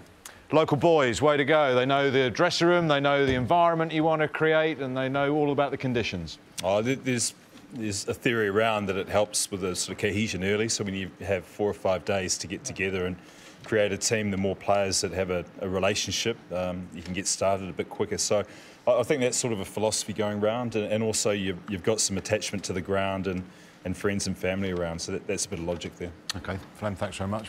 Warney's having a yarn over here. Who did you go for in that? Leggy, Mason Crane, and who was your other one? Kyle Abbott. Yeah, obviously they're good performers with the white ball. They do pretty well. Mason Crane's a good wicket taker in this form of the game. Abbott does well, can bowl at the hole. So I think we've got a good variety in our attack. Bit of spin in there. Plenty of spin, yeah. We've got a couple of off spinners, a left arm spinner, a wrist spinner. So yeah, we're going OK. How much have you been scratching your head while all this has been coming on? And other picks affecting the way you're doing things? Yeah, it's been cool, hasn't it? Dan's messed us out of sight actually a couple of times. So has Caddo with the pick before us both times. So it's a bit of chaos, but it's been great fun. I think most of the sides all look really strong. A lot of variety in the attack, some good batting, some good power batting, some experience. So yeah, look, we're really happy with our side so far, considering the position we're in with the picks we had. I think we've done OK. 4 to go. Thanks, mate. Right, I'm going to come here and go to Simon Kadich. First time we've spoken to you. How are you shaping up? Yeah, we're happy. Obviously, there's a lot of good players in the draft. So, you know, when you look at the squads up there, there's a lot of talent, a lot of very good squads. So we're happy with the players we've got so far, and a lot of experience, but also some nice, youthful players in there as well that will be keen to make their mark. Let's go to the top, though. Imran Tahir and Vias. What's the theory there? Well, obviously, Imran Tahir is one of the best leg spinners in the world. His record speaks for itself, so we wanted experience there. We obviously play on a big ground at Old Trafford, so he'll certainly enjoy bowling there. And Dane Vilas has done a fantastic job as Lancashire captain, and he's obviously highly experienced and has had a very good season this year. So we wanted, a lot of experience at the top. How much are you looking for leaders then in the dressing room when you come in a new competition like this? Well, obviously, that's why we got Dane so early. We wanted to lock that in so you don't take any risks with your leadership. We know he's got a really good respect of the group already in terms of the players that he plays with at Lancashire, and obviously we have got quite a few local boys there already, having retained Saqib Mahmood and Matty Parkinson. So in that respect, it's nice to know that we've already got that in the group. Name right at the top, though. Central contract, though, Jos Buttler. How nice would it be able to have him throughout the entire competition? Look, hopefully from his point of view, he's playing a lot of Test cricket, but obviously we'll be blessed to have him when he's available for a couple of games, hopefully at the start. So fantastic to have that, and it was fantastic to lock in the two youngsters as well, who are very, very good young players. Thanks, mate. Right, back up to the cafe with Rob Key. I have another Manchester original in Saqib Mahmood and someone from the Welsh Fire in Tom Banton. Start with you, Saqib. You got Parnell and Santner. Happy with that? Yeah, I mean, Wayne with his left-arm variety, and Mitchell Santner as well. Haven't played with him before, but playing at Old Trafford, offers with ball, bat and field. So yeah, happy. Chance as well to learn off someone like Simon Katic as a coach? Yeah, definitely. Kat was around a little bit this summer, worked with him a little bit, but I'm looking forward to spending a bit more time with him in the 100 next year.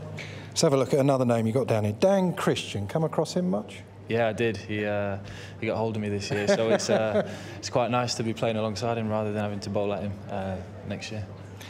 Tom, let's have a look at the Welsh Fire. You happy? You were picked obviously earlier on. Happy with your side? Who did you go for then? Welsh Fire, a bit of experience, Plunkett and Tenduscarter.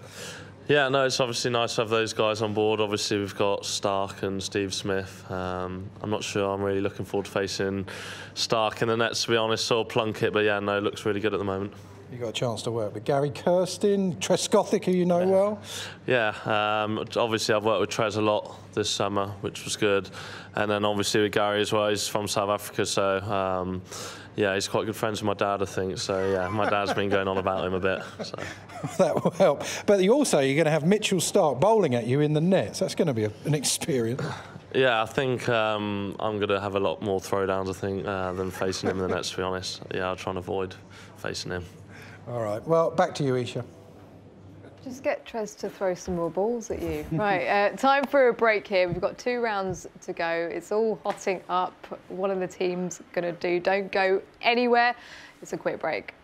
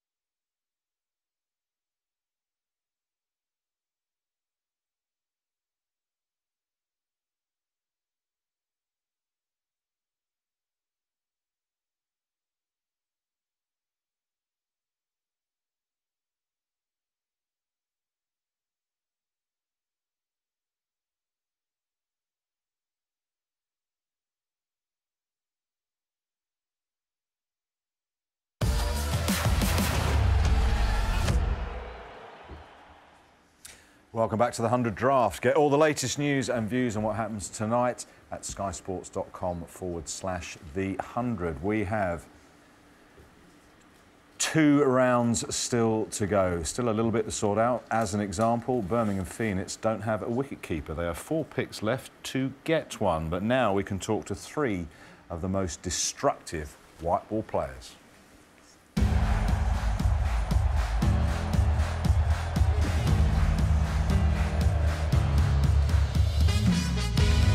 That is an absolute jaffer from Archer. Has he done it again? He has. Andre Russell.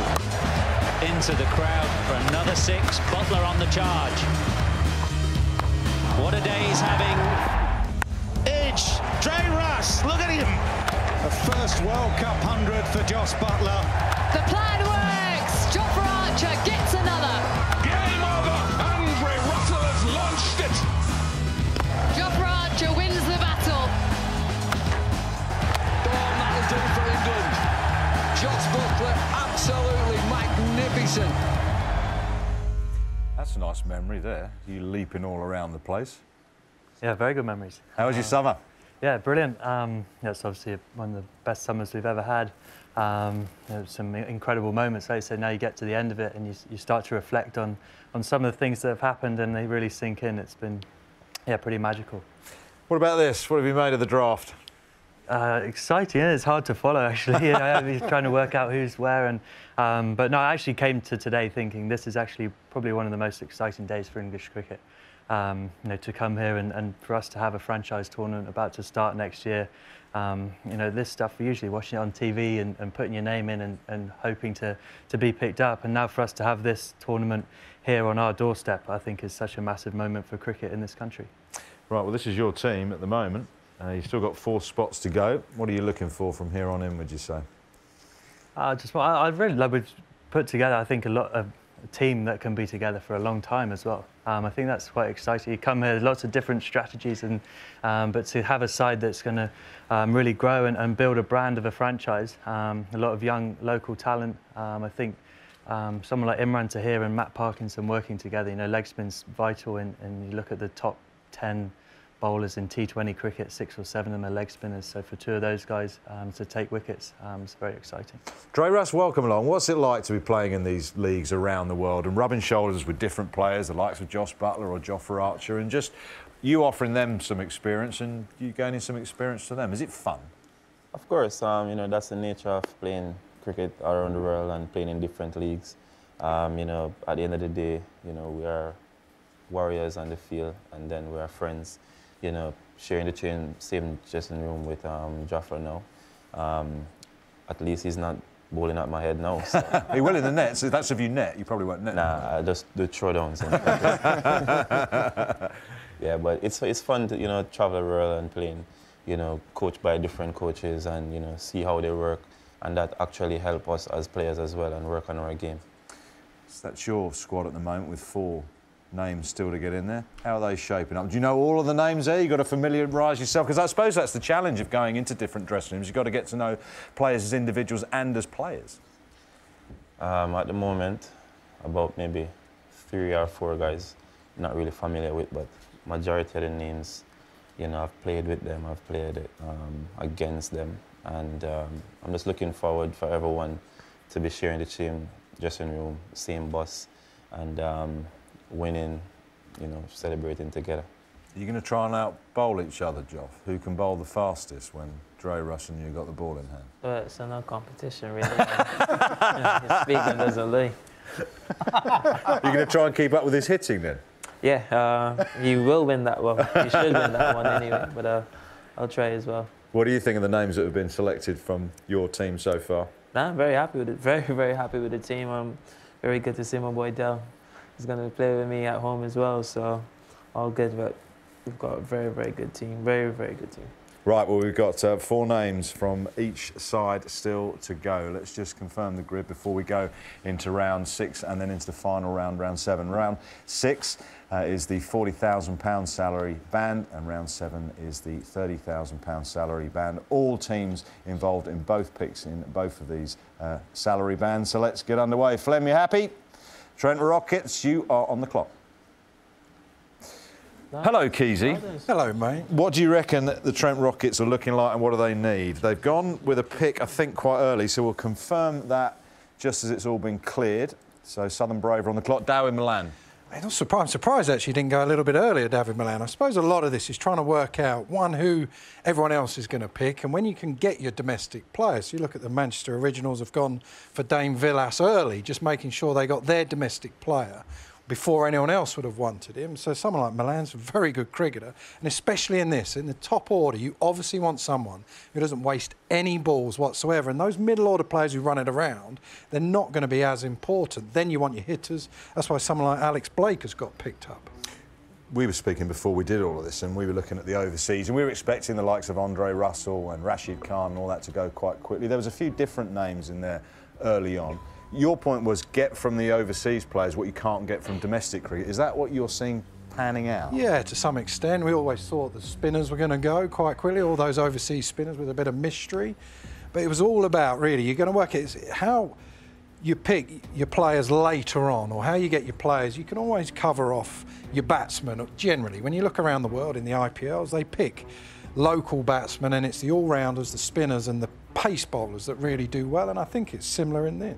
So you've got two left-arm quicks there for the Southern Brave, in Tumal Mills and now George Garton, who's definitely got some pace, and the picks are coming in quickly now. Northern Supercharge have gone with Nathan Rimington. Left-arm angles, Nas? Yeah, vital. It's also like they're not bothered, oh, we've got one of those, you know, we're going to have another one. London-based sides have gone with a couple of left-armers. They're trying to cover all bases. You might lose a few cricketers, you might get injured. So, you know, they are being very, very smart with their selections here. Last round, there were a lot of middle-order players, and now there's a lot of domestic players, some good cricketers. Someone like David Payne, when you get all the stats, he's been right up there over the last 3 years as a wicket taker, someone who bowls at Gloucester at the top and at the end, and that is the heartbeat of the game. That's someone like Andre Russell. That's why you get such value for money, because they're at the top, they're at the end of the bowling, and also they're batting as well, which David Payne isn't going to do, but that's what you want. Will Jacks at the Oval. What did he get in the T10? They played a warm-up game out. What did he get? I can't remember the stats. He got 100 in 10 overs. So he's someone I'm glad to see some young players getting picked up as well. You can boo if you want, Jay, or something like that. Right, moving on to the Manchester Originals. Their pick is in. We're waiting for it to be confirmed. London Spirit on the clock. Joe Clark. Another good batsman, really. Someone didn't have the best time of it last year, but when he was at Worcester, he's now gone to Notts, he actually did pretty well. So he can keep wicket as well, can't he? Yeah, well, that's also what you want. Do you just want a makeshift keeper, someone who can just do a job in this form? So on to London Spirit, who have 4 picks remaining, and then we're going on to Birmingham, who will pick the next one and the one after, see if Birmingham can go for a keeper. Adam Rossington. Yeah, a good player, good hitter as well. Someone who can do that at the top of the innings, wherever you put him in, shovels it into the leg side. A good hitter of a cricket ball, and also you get more than just one roll from him, so he will help with the keeper. Right. Birmingham have a keeper, and they've got an overseas player left as well if they want. They've not used it yet. They've gone Henry Brooks. Well, they're back on the clock again, and they've gone quite quickly, so we'll confirm that pick. Leg spin of Zampa. So that's their last overseas. Still need a keeper. There's some domestic keepers looking for that Birmingham slot in the next round. I think there will be. So we're on to London Spirit. I mean, it's interesting what Ben Stokes said about Ben Foakes being able to potentially make a difference. You can make a difference in the shorter format as a keeper, Joss, can't you? Yeah, absolutely. Foakes, he's probably the best gloveman in the country, and like you say, if you keep into some of these guys, mystery spin, getting your best keeper, Foakes can make a big deal. Sorry, we had an in-joke. Zach Crawley got, and Rob gets 10% of all of Zach's earnings. That's absolutely not true. You get 20% of all of Zach Crawley's. They've been hammering up there. I've been defending you all the way. But he is a good cricketer. Oh, right, OK. He hits it well. He can do any of these things. Forget about Andre Russell and all these people.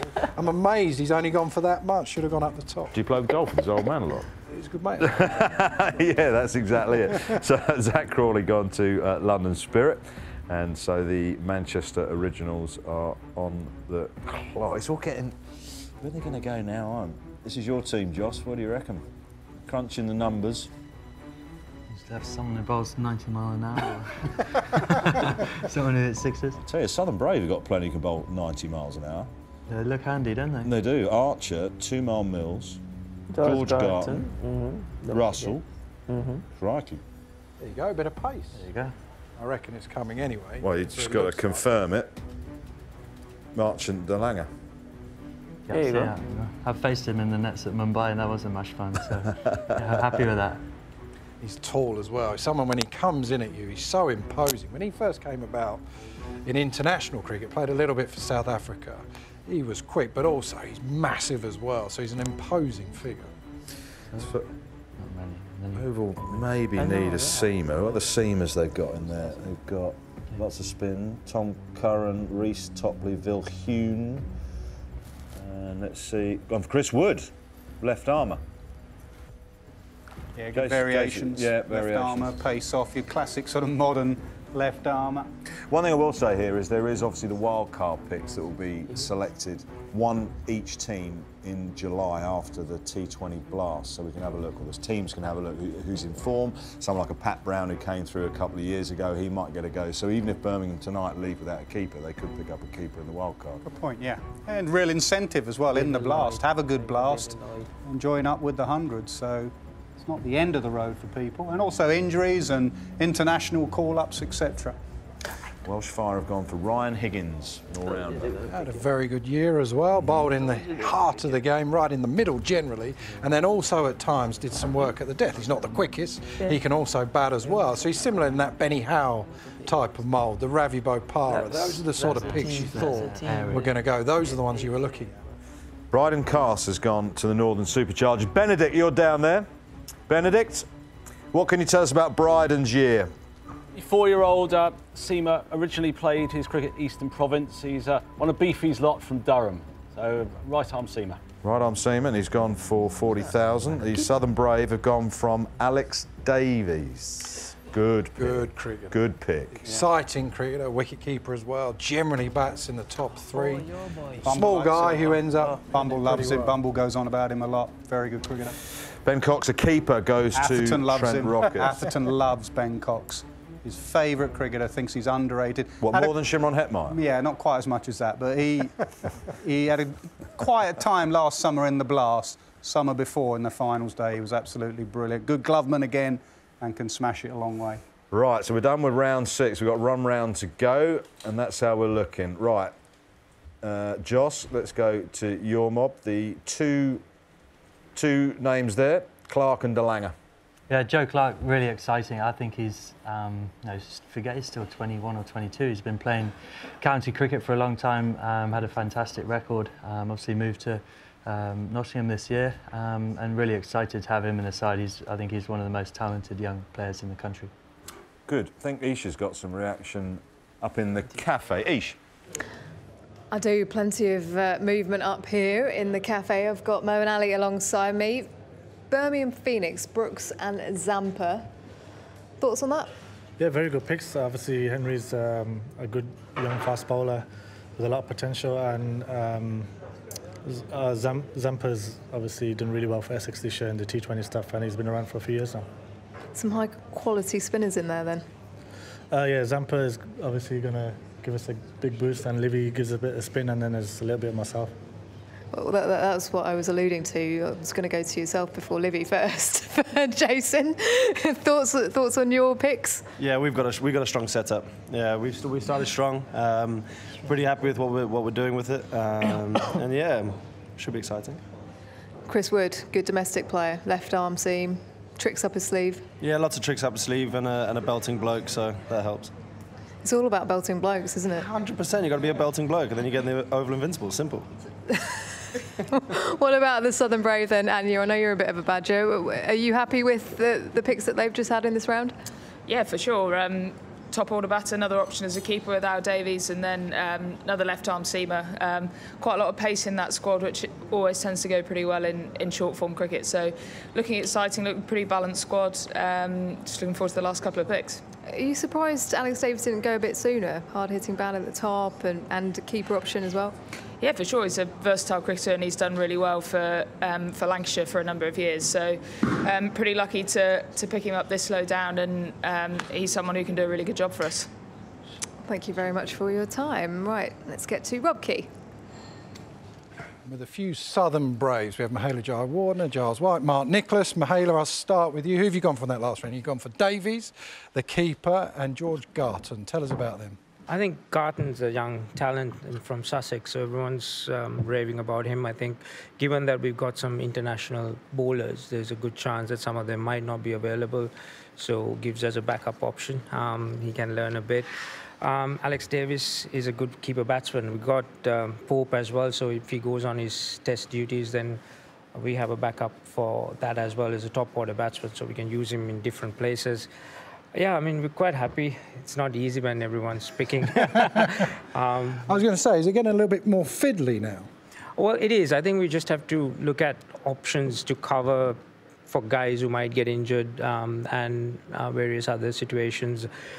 Just make sure we cover all our bases. That's about it. You've done a lot of T20 cricket. Generally, the bowling sides are the ones that do well in that. What do you think it will be in the 100? Would that be any different? No, I think bowling's going to be vital. I think we need good bowling attack who can pick up wickets, who can control situations, bowl up front, middle, and at the end, and try and pick up wickets. It's not so much defensive, but try and keep picking up wickets, because that's the only way you can control a batting lineup. So I'm assuming it'd be the same for everyone. But have players gone that you might have wanted? Have you seen them going to have to quickly change? Well, yeah, I mean, few, but I think we're quite happy. But you can't have your dream team. It's tough, but quite happy with what we got. And the Ageas Bowl's generally a pretty big surface, so you're going to have people that field well, do a bit of everything. Yeah, I think that was key for us, guys who can run fast between the wickets. There's a lot of twos and in Ageas Bowl, hit caps. So we got a few guys who needs to do that role, but obviously we got guys like Andre. He's not going to be running too much. He's going to keep hitting the ball. So I think, we had that discussion. That was part of our planning, because we got 4 games at Ageas Bowl. So, but we still need guys who can go and hit big on smaller grounds. You've probably done a lot of simulations of the draft as well. Is it sort of running to how you expected? Yeah, it's about trying to pick what Flem's going to take and Vaughan is going to pick, and, both at the back. So try and manage all that. All right, thanks, Mahela. Changed a couple of guests here. Joss has stayed, Owen's come back. Welcome along to Chris Woakes. We'll get to Chris in due course. Let's just confirm the grid with 1 round to go. Round 7, final round. 2 picks each for the sides, £30,000. Hello, Keezy. You just sat on my hand. Thanks very much indeed. Well done. That might have hurt. Right, that did hit. You're not a light man. Right, are you ready over there, Trent Rockets? You ready? On the clock. What do you reckon then, Woakesy? Happy? Yeah, very happy. You ain't got a keeper yet? Yeah, that's the only thing we need to keep doing. I'm sure they've got something up their sleeve. No, pretty pleased. Good, good mix.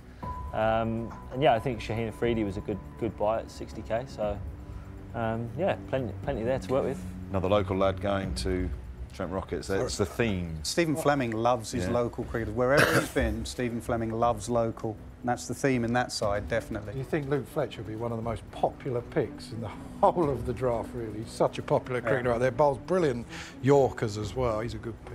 Are you texting Warren over? Yeah, I am. Yeah, he's just sending me some options. He's only over there. You here. go speak to him if you want. Yeah, I might actually. Go on, go on. I'll tell you what, being up there as well, if you could get on people's screen time, it's absolutely outrageous. All your Instagram stories going, you look around and someone's taking a picture and doing a story.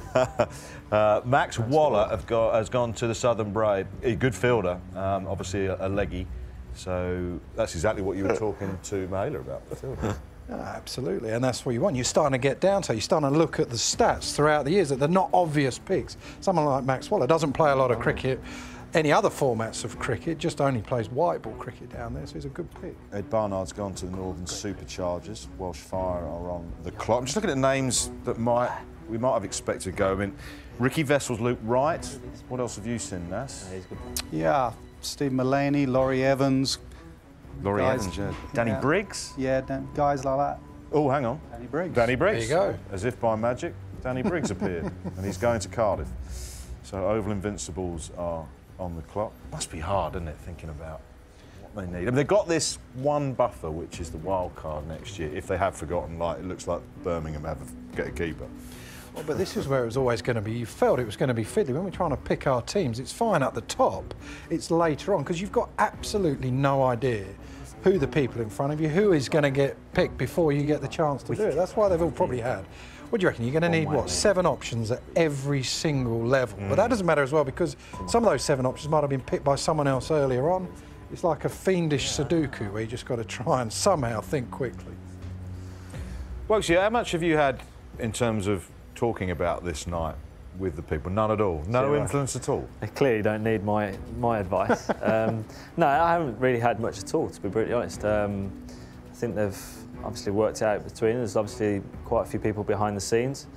I think obviously Morgs has had quite an input, but no, I've sat back once I was picked. I was happy to pose for a few pictures and then no, just wait and see. But I was always excited to see who we were going to get, and no, it's looking really good. So Nathan Souter has gone to the Oval Invincibles. Ed Pollock, Waxit, has gone to Manchester Originals. Morgan has left us. He's just ditched us. You just got to be slightly careful, though, because you start picking players in the position they bat for their county. Ed Pollock, top of the order. Zach Crawley, top of the order. But when you have the overseas guns and stars come in that also bat at the top, you might then be batting people out of position in the middle order if they do play. So you'll be in, you know, you just can't keep having top-heavy players. Jade Dernbach crosses the Thames. Yeah, death bowler, brilliant death bowler. I think that's a good signing. Adds a bit of leadership as well, leadership quality. Yeah, I've been captain of Surrey in T20 for a couple of years now, but I always think when you're picking teams in the short forms, you just want death bowlers. Jade Dernbach is absolute. Got to have a keeper, surely. Chris Woakes cannot be keeping. Must be one. What are you trying to say, Nat? I need Jack Russell. Get Benny Hull, Ravi, get him up to the stumps. Yeah. Good thing as well. You think about, look, take someone like Zach. He's going to be working with Shane Warne. I mean, how much are you going to learn off someone like Shane Warne, Ed Pollock, the same, Simon Katic? That's why. That's the other wins in the 100. The coaches that they're working with these. That's a super pick. That's a good pick. That right at the end. Ricky Vessels. Don't worry about his keeping. We keep saying, but he's a proper player as well. So good. Well, maybe the Birmingham Beards, led by Daniel Vettori, had it all in hand after all, and we were not doubting them. The pick is in and is waiting to be confirmed. They're picking faster than I thought. I thought there was Chris Cook, keeper. 2 keepers. Yeah, he's a good cricketer. He's a good cricketer. And he can bat as well. He's not the worst at all. At times we've seen him and he's actually scored some good runs and done it at a good rate as well. So London Spirit with their final pick. What do you reckon they need? Keys, as we look down here, got some spin. Got a young batsman. I tell you, Mohammed Nabi early on, I thought that was an excellent pick. He played at Kent. I was amazed at just how good he was. One of those that you just thought he would be perfect for this. They have a lot of bases covered, actually. They didn't have an easy position in the draft, but they've done pretty well. No one has run out of time, have they? I was just going to come up and say that. If they do run out of time here, they go to the end, the last pick. You never know, they could want to buy themselves a bit of extra time, but then other players will have gone. Looks good in glasses, Warney, doesn't he? I'd love him to run out of time. They're steaming up, they're fogging up in a minute. Gone for Lewis Rees. So that's their final pick. Again, he's someone who had an excellent year last year. Derbyshire did very well for the first time under Dominic Cork. They got through to finals day, bowls and bats. Good pick. One of those, not an obvious one, but he's done well. I think we pretty much say good pick to everyone at the moment, don't we? Your final pick, Joss? Eddie Byram. Benedict, give us what's Eddie Byram doing the last year? He's a left-handed Somerset player. Hasn't played a huge amount. He's only played 9 2020 games in his career. So, bit of a wild card, but we'll see how he goes. He's someone that in 4-day cricket plays like just pretty correctly, pretty straight.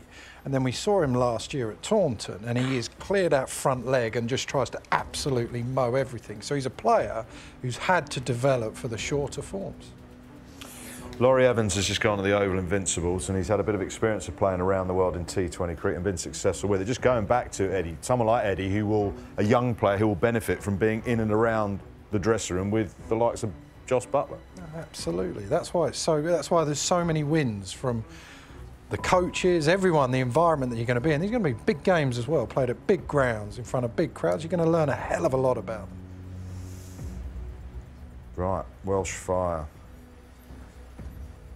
Pick is in. What do you reckon? Yeah, decent cricketer, actually. We saw him this year a fair amount. And again, not an obvious pick, but someone who did very well. Every time we saw him on the Sky, he did brilliant. Superchargers will pick their final one, then the Southern Brave, and rounding things up will be the Trent Rockets. 3 names to go, and then of course 8 wildcard picks for the sides, which will take place after the T20 Blast. So, what's your mate doing up there? He tried to stuff me earlier because I had a sheet with all the names on it, and it was Shaheen Afridi. And he's constantly, before you come to me, going, Shaheen Afridi, Shaheen Afridi. John Simpson, keeper, is going to the Northern Superchargers, up to Leeds. Southern Brave with their final pick. How are they going to complete their squad? Just trying to think of the other names that aren't around. Jack Taylor from Gloucester. Jack Taylor's someone as well you might think get picked up because he's known as one of those finishers with the bat who comes in and gives it a real touch. What have the players been like up there? They've been following this very closely on the screen. Has there been much banter and stuff between them? Actually, they've been quite engrossed in it, and they're looking at every single pick. You thought actually they get a little bit bored and walk off, but to be honest, they keep looking, and they're almost envious of everyone else's side. You have that thing, you keep seeing someone like Andre Russell go, or Aaron Finch, and then you start thinking, oh, we wish we had him. Have you hit the Sky card quite hard in that cafe, have you? I'll tell you what, I've eaten my body weight in hummus. You like a bit of hummus, do you? Yeah, with the breadsticks that are thicker than normal. Craig Overton, with international experience and of course played Test cricket in the Ashes this year. He's going from Taunton down to Southampton, and the final pick for the first ever 100 draft rests with Stephen Fleming and the Trent Rockets. And it is Luke Wright at the last minute. Now, I can't remember what the NFL call it when the bloke gets picked in the last bit of the draft, but it's not particularly flattering. Righty, you're it, but you're in. He tweeted earlier, very pleased for Phil Salt, my opening partner, very pleased. Hint, hint, I'm still out there, and he was the last pick. Very nice lad, very, very good player. Good for him. Right, Chris Woakes, Birmingham Phoenix, that is your lineup. You've got one more to go in the wildcard picks after the Blast. How are you shaping up? Oh, it's really good. I think they've, as I said earlier, I think they've put in some good research into it. It's good to see a couple of lads from domestic cricket that have gone well over the last few years get a go, and at a good price as well, which is always good to see. We want to develop, obviously, our young English players. But yeah, I think we've got a great mix. You've got Kane Williamson in there to help these youngsters as well. Yeah, I think, and Jos will vouch for this, is going and playing in likes of the IPL and things like that. You see the young Indian players developing from the overseas players, and vice versa. I touched on earlier upstairs is Pat Brown. I'm looking forward to working with him and hopefully learn the knuckleball a little bit better. So I think it's great, and I'm really excited about the competition and being a part of the Birmingham Phoenix as well. Your mate Bopara has had a bit of a run to get in at a decent lick. Show you how He's been pumping his tyres a little bit. Has he offered you percentages? So you've taken money off Zach Crawley and Bopara now? You shouldn't say things like that. That's liable. But no, someone like Ravi Bopara had such a good finish. You think about his Blast campaign and how important that was, where he got to the point halfway through the season for Essex, he was dropped. He then came back with a point to prove, as those good players always do. Not with the ball this time, because in T20 cricket he's almost done more with the ball at times, but at the end of that Blast, Essex ended up winning it. A lot of that was down to Bopara and how he finished games off. So when you look at the 100, you start thinking people who can smack it at the top, fine. And then if you're a batsman who runs it around in the middle, which Bopara can do, you then have to be able to very quickly, you're going to have to change and be able to hit sixes. So you've got to be able to manoeuvre the ball around, but also hit boundaries. And that is exactly what he did. He pretty much got Essex all the way there and ended up winning it. Yo, Keezy, 10%, Rav. What were you looking up there? What was catching your eye as you were looking up at the big grid? I was quite jealous of the Southern Brave, actually. I was just going through their Got some pace there. Yeah, they have, yeah. Russell and Warner, your two first picks. They're your first picks anywhere in the world. So I was just thinking that's a pretty handy lineup. Tamar Mills as well. There is some serious pace in that lineup, and generally that's what you think, isn't it? That's where you're starting to look from the domestic players that you wanted. There's not necessarily lots and lots of pace. There's a few like Mark Wood. Gleeson has got decent pace as well. So that's where the overseas can really add something. So Joss is right. They look a very good side. Happy, Mihaela?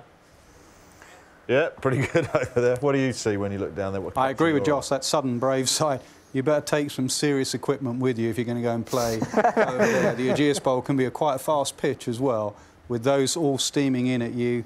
It's interesting as well. I was trying to pick Chris's brain about the five ball overs, 10 ball overs, really. You know, 10 balls at the death, maybe. Do you want to do that? I won't be bowling many of them. You probably don't want to. So there are subtle changes as well within the change of format that all these teams will have to get used to. But let's not get carried away with that. It is still a game of cricket. You get more runs than the other, you'll win. It's just a simple game of cricket. Don't overcomplicate it. But you'd say that they've picked pretty well. There'll be some very disappointed cricketers out there, but they have got that opportunity as a wild card. Tactically, that will be probably the biggest difference. I mean, it's 20 balls shorter than 2020, I know, and obviously that pushes things together a bit. But when you might use those blocks of bowlers, if you're on a roll or Rashid Khan's on the ball, that gives the captain just something different that differentiates it from other white ball games. Yeah, definitely. I think it will take a little bit of time for captains to probably work that out. Work their team's strengths out and maybe their weaknesses as well. I think you might only look likely to bowl your 10 ball over if you might get a wicket at the end of that of your 5 balls. If that 5th ball you get a wicket, you then might stay on potentially. But as I touched on to Nas, I don't think I'd be fancy bowling too many 10 at the death. But yeah, it's going to be interesting. As I said, it'll take a little bit of time for teams to work out how to best use it. What are your stats like going for boundaries off the last ball of the over? Because if they're shocking, you can get rid of that by just bowling 5. Yeah, true, actually. Yeah, I haven't thought of that. But well, yeah. I don't know. I'll have to work out with the stat men on how bad I am at that. We're going to focus in just briefly for a moment for the Welsh Fire squad. Johnny Bairstow is the keeper and the century contracted player. Some names to highlight there with the likes of Danny Briggs and Ben Duckett going there. Tom Banton, of course, who's going to be down in New Zealand playing T20. The overseas, I'm going to highlight those because Mitchell Starc was the first pick. The second pick for the Welsh Fire was Steve Smith, who is at a very shabby location somewhere in Australia. That looks horrendous. Are you going to swap that for Cardiff? Is that what you're saying? No, it's I'm in a nice little spot down here in Drummoyne in Sydney, but no, it's good to join you guys and looking forward to joining the 100. Yeah, what's it like to be involved in the 100? New competition, new tactics? I mean, it's not massively different, but there'll be subtle changes. How exciting is it to be involved? Yeah, it's going to be exciting to be in the first ever 100 ball comp. So, no, looking forward to joining the Welsh Fire. Johnny and Starkey and the boys there. It looks a good squad that they've picked up so far. So, yeah, looking forward to it. Have you had a chance to really look at the squad, or have you just been glimpsing at it? I mean, you mentioned your mate Mitchell Starc's going to be there, so you've got a friendly face the other side of the dressing room. Yeah, I've had a little look. I think Tom Banton's another good signing. He looks like he's a quality player. So, a few good boys there, and yeah, it should be a good tournament. Have you thought much about the tactics? I mean, it's not massively different than T20 in terms of balls faced, but there will be some subtle changes. You might face 10 deliveries straight from one bowler. Yeah, it's a bit different. I'm sure it'll be a bit of a learning curve the first few games for the captain and how they want to go about their tactics and things like that. But, I think it's really exciting for cricket. It's going to be full of fire and, yeah, it's going to be really exciting. There's been a few Aussies being selected in the various teams. Has there been much talk about it amongst the players out there? Oh, not a lot, no. We've been sort of getting back into our domestic stuff back here in Australia, so I'm sure the boys may have tuned in early this morning to have a look at the draft. But, yeah, it looks really exciting. It looks like it's all going really well, and the boys that are involved are going to be really excited to join the first ever 100 ball comp. How's it been for you since you got back after that phenomenal Ashes series? Have you taken in quite what you achieved personally? Yeah, look, it was obviously a pretty special winter away. I loved every minute of the Ashes. It was great fun, and it's been nice to be back here in Sydney for a couple of weeks now and just rest for a bit and chill out, and everything's sort of coming around quickly again. We start our summer here pretty quickly, so it's been a good couple of weeks off, but yeah, I'm ready to go again. Who was the lad that got you out first ball the other day, and has he got any sort of English parentage or anything like that we can borrow? Cameron Gannon, I think he's American. I think he's played for the USA team. That'll do, so... we can get him in over here, don't worry about that. Go for it. You've got a big summer ahead to look forward to over there before you get over here, though? Yeah, that's right. Pakistan and New Zealand out here this summer, and Sri Lanka for a few T20s as well. So, yeah, some good competition, and yeah, looking forward to it. We'll see you over here next year then for the 100 when you be down in Cardiff, when the waters of Cardiff Bay will always be as crystal clear, blue and calm as you see behind you. Sounds brilliant, guys. Look forward to it. Cheers, Steve. Right, let's head upstairs to the Cafe Anisha. Yeah, plenty of the players still milling around. We've got Sam Billings, Acker, Gordon Ramsay alongside me. Gone to the Oval Invincibles. You must be pretty pleased with that lineup. I mean, you've covered all bases, haven't you? Absolutely, and actually Laurie Evans as the last pick was very sensible, very good player throughout that middle order and has done well domestically. But yeah, like you said, a very balanced side, a lot of power actually. Fabian Allen, Alex Blake, Will Jacks throughout that middle order. Very happy with that. Talk about covering all bases. Nathan South, a bit of leg spin, Fabian Allen, a bit of left arm spin as well. Sandeep Lamichhane, how many times have you been behind the stumps to him before? No, I've batted against him. He's got a lot of tricks, and especially in the IPL on those kind of used pitches at Delhi, he's been fantastic the last couple of years. So it would be great to be on the same side. And look, Sunil Narine, those mystery options in any short format around the world has been incredible. So yeah, two brilliant picks there. And how do you mind being on the same side as these guys, Sam Curran, Jason Roy? Well, yeah, he normally abuses me every time I play against him. So, no, it's good. Home ground, home boys. So, like I said earlier, the Oval's arguably one of the best grounds in the world. So, well, they keep telling me every single year. So, no, it's great to have that core of the side. And look, another Kent guy in Alex Blake as well. So, we've got that kind of homegrown stuff as well. Jason's talked about having top blokes at the Oval Invincibles. You'll be pleased with Sam Billings, no doubt. Adil, got Adil Rashid alongside me. What about that top order? Chris Lynn, Aaron Finch, you've got a bit of Tom Kohler-Cadmore in there as well. Adam Lyth. I mean, unstoppable, isn't it? Very happy with the top order. Destructive players, Finchy there, Lynn, like I said, Lythy, local players as well. So I'm sure, you know, our top 6-7 batsmen are set there, and looking forward to seeing some fireworks. What about the overall balance of the squad there? No, very good. Like I said, we've got hard hitters, we've got some spinners, all-rounders, death ballers, so everything's covered, and yeah, so looking forward to that now. Yeah, very strong lineup so all the way through. No doubt a lot of domestic players that have missed out. Let's go over here to Jason Roy, Sam Curran, Tom Moody at the Oval. Yeah. Have you had a chance to work with him previously? No, never worked with him previously. Had a couple of phone calls, and he seems like a great fella, so looking forward to getting stuck in. Some good picks in there. Very good picks, I think. We've got every bases covered. We've got some fast bowlers that bowl 90, some extremely good fielders, some young punks in there as well. So, yeah, I'm really excited, yeah. He's definitely not speaking about you. Are you? No. Will Jacks, maybe?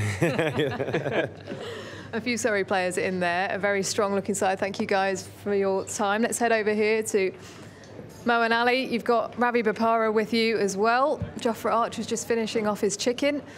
Birmingham Phoenix, happy with your squad? Very happy, yeah. I think we picked a smart team, actually. Guys that do well. I'm really looking forward to playing Ravi. His breath stinks all the time, so I'm going to make sure I remind him that he brushes his teeth every morning. I'm sure the chicken would have helped with that, Ravi. Good to be picked up? Yeah, delighted to be picked up.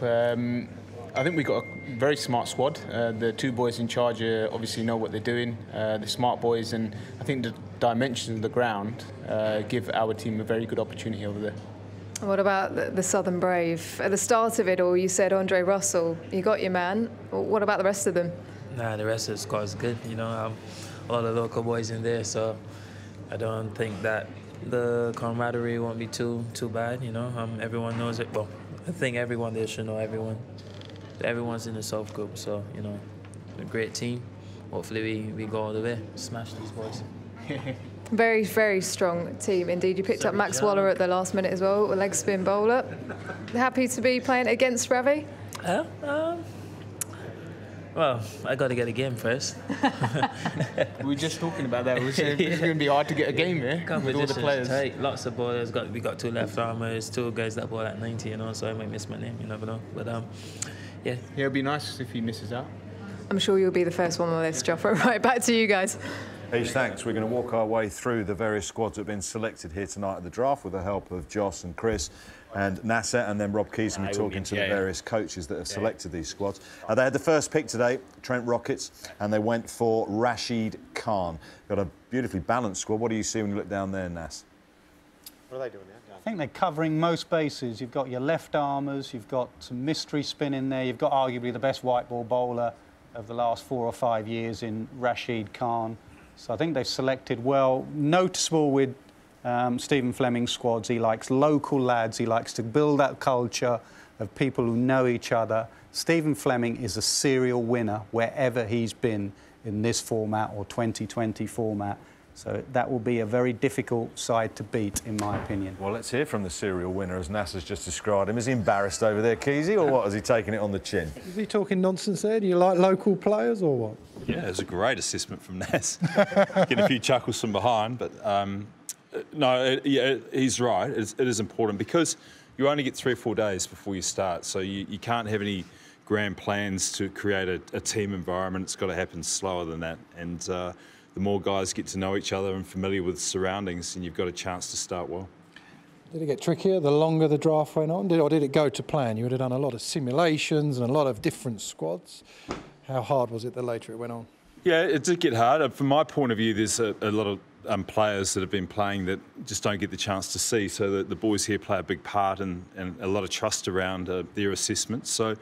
And it's just about the balance and personality. So a whole lot goes into it. And, yeah, there's a number of sheets that I'm pleased to throw in the rubbish bin now because it occupies your thoughts for a few days. So nice to get it done, and we're very happy with how it looks. Cheers, Fred. Thanks, Keezy.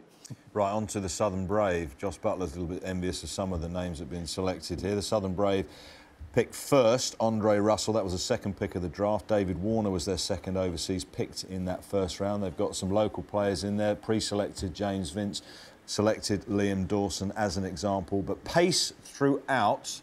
How happy is Mahela? Keezy? Yeah, we're with the Southern Brave. Sorry, we were just talking. He was asking about some of the players. Mahela, we spoke a little bit earlier. Has that gone to plan? Yeah, I think... like Flem said, we wanted to keep things a bit local as well, so we managed to get the Sussex bowling attack together. I just have to make sure that they don't party too much, the Caribbean boys. But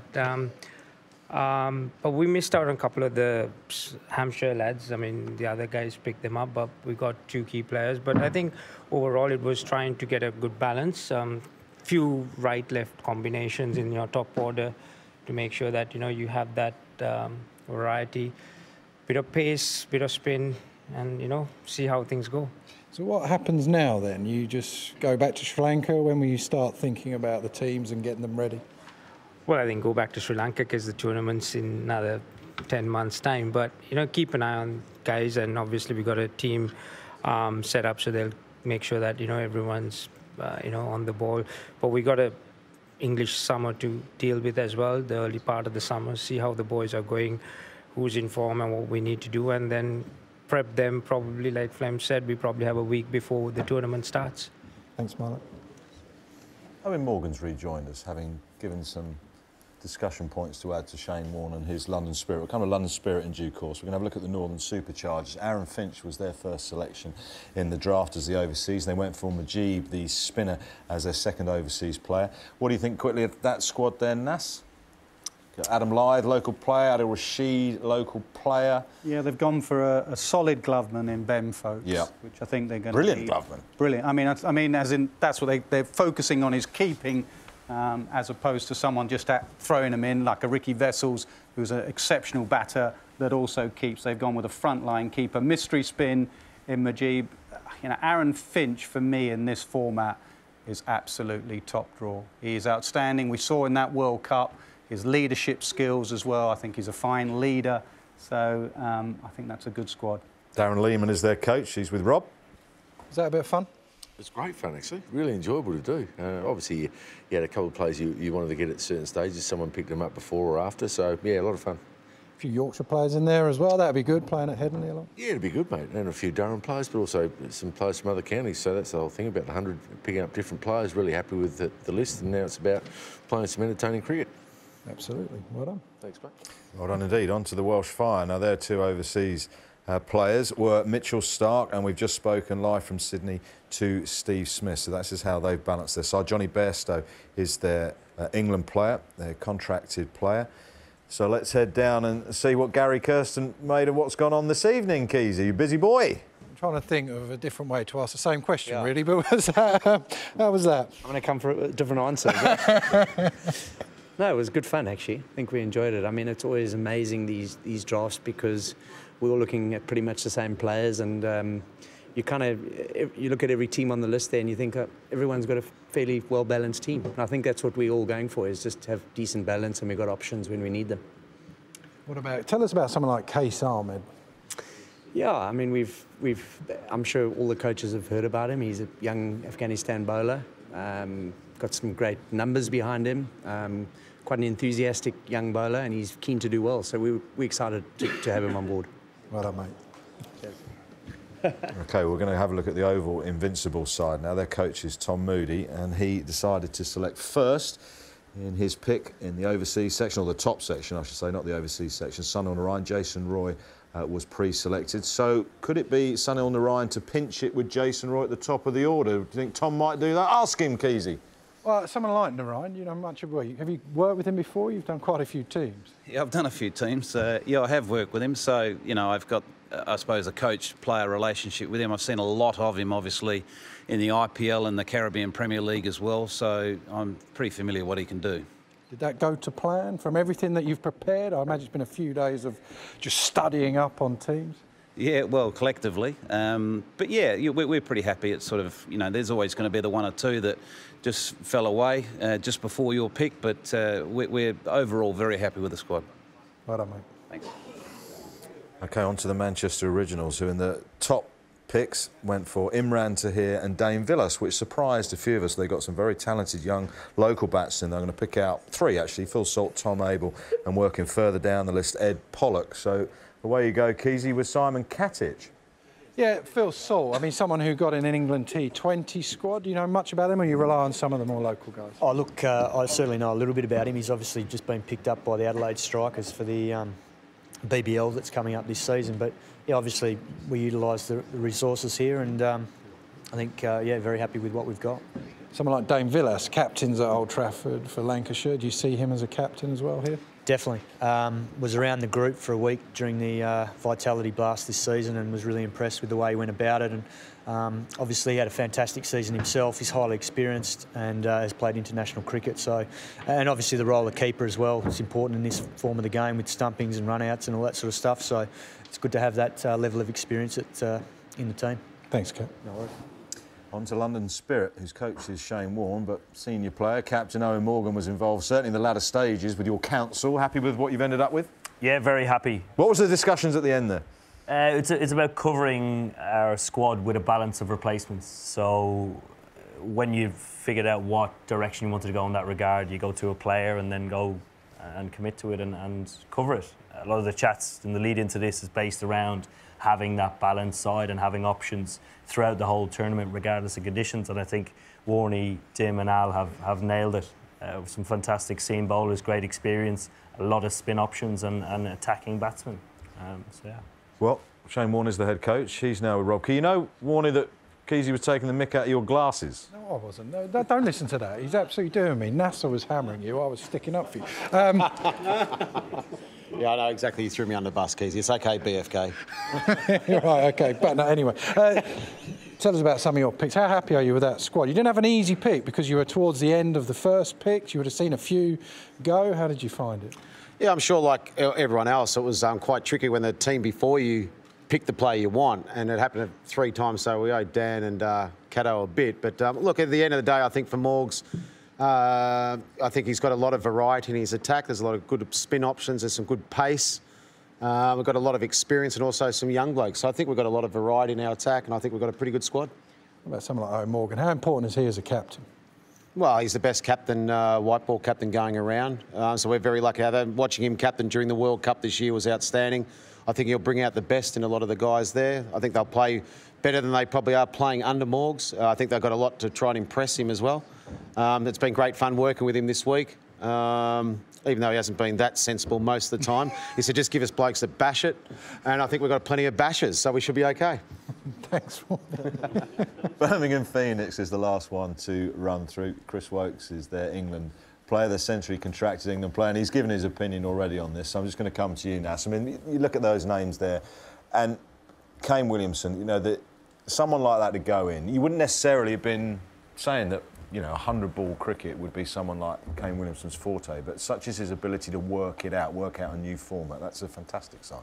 It is, but the lower the balls he faced, the sides are going for quality bowlers. So you look at the Southern Brave side, with that bowling attack, are you going to go out there and bash that attack around? You still need high-quality players. You can't just have a side of bashers, to be honest. You still need smart cricketers to work your way through situations. Remember, it is only 20 balls less than a blast game. There's still plenty of time to adjust to situations. Williamson is the best batsman in the world at the moment, to sussing situations, adjusting to situations. Top signing. Last time, Keys, then for you to ask the same question 8 times. Yeah, no, slightly different this time, actually. And did you enjoy that a lot this time, Daniel? Couldn't say I enjoyed it a lot. got rattled a few times. You know, it's tough coming near the end of the pick and then having 2 picks in a row. So we had to make a few changes on the fly, but it was fun in the moment. Left your keeper late. Very late. Everyone kept taking them just in front of us, the guys we had. So we thought we'd get 2 in the end just to make sure. All right. Ricky Vessel, sounds like you were way down their list, but well done anyway. So all the squads are in, but just a reminder that next July each side will have a wild card pick, so they will add 1 more name to their squad. Come in, Keezy. Come in, Keezy. Final thoughts from you guys before we let you go. I mean, Chris, so much buzz around cricket this summer. New competition, bright colours on your shirt. How much are you looking forward to seeing the youngsters hopefully get involved? Yeah, I'm really excited about it. I know all the lads are. It's obviously been a great summer for us all, involved with the England team. And hopefully it's the start of something new, really. I suppose attracting more and more people to the game, in particular kids, and a new audience, really. I suppose it's, you know, I feel privileged and honoured to be a part of what hopefully is going to be a great tournament moving forward. But, you know, I think you look down all of those teams there and there's some serious cricketers. There'll be some serious cricketers that have missed out as well. So just shows the depth of English cricket. It's obviously in a good place, but I think this can take it to a new level. Yes, that's the point. It's the standard of the cricket with those names is going to be high class. Yeah, absolutely. And I think that's what it's about, just condensing that talent for us. And it just really excites me that we have a competition like this now in our country. We see how the effect it's had for us who've travelled and experienced it, but now we take that back to our domestic game and we see the improvement, I think, for all of these domestic players to rub shoulders with these guys. The impact it's going to have for us as a cricketing country, I think, is going to be massive. I mean, improving the country as a cricketing nation and some of these players up there, but getting people involved, inspiring a few. Is that how you see it as well? It is. It's a huge part. I think the 100 will play a big role in that. But like Chris says, you go through every team. The quality of player in every squad is brilliant. And I think the public is going to be in for an absolute treat. The last word goes to England's World Cup winning captain on this night. Gentlemen, thank you very much indeed. You've done enough talking. As of you, thanks very much indeed. I mean, what a night. The first ever draft in British sport. 96 players have been picked. There'll be 96 happy players, a few disappointed ones. Should be a fabulous competition. Join us next July when we kick off the 100.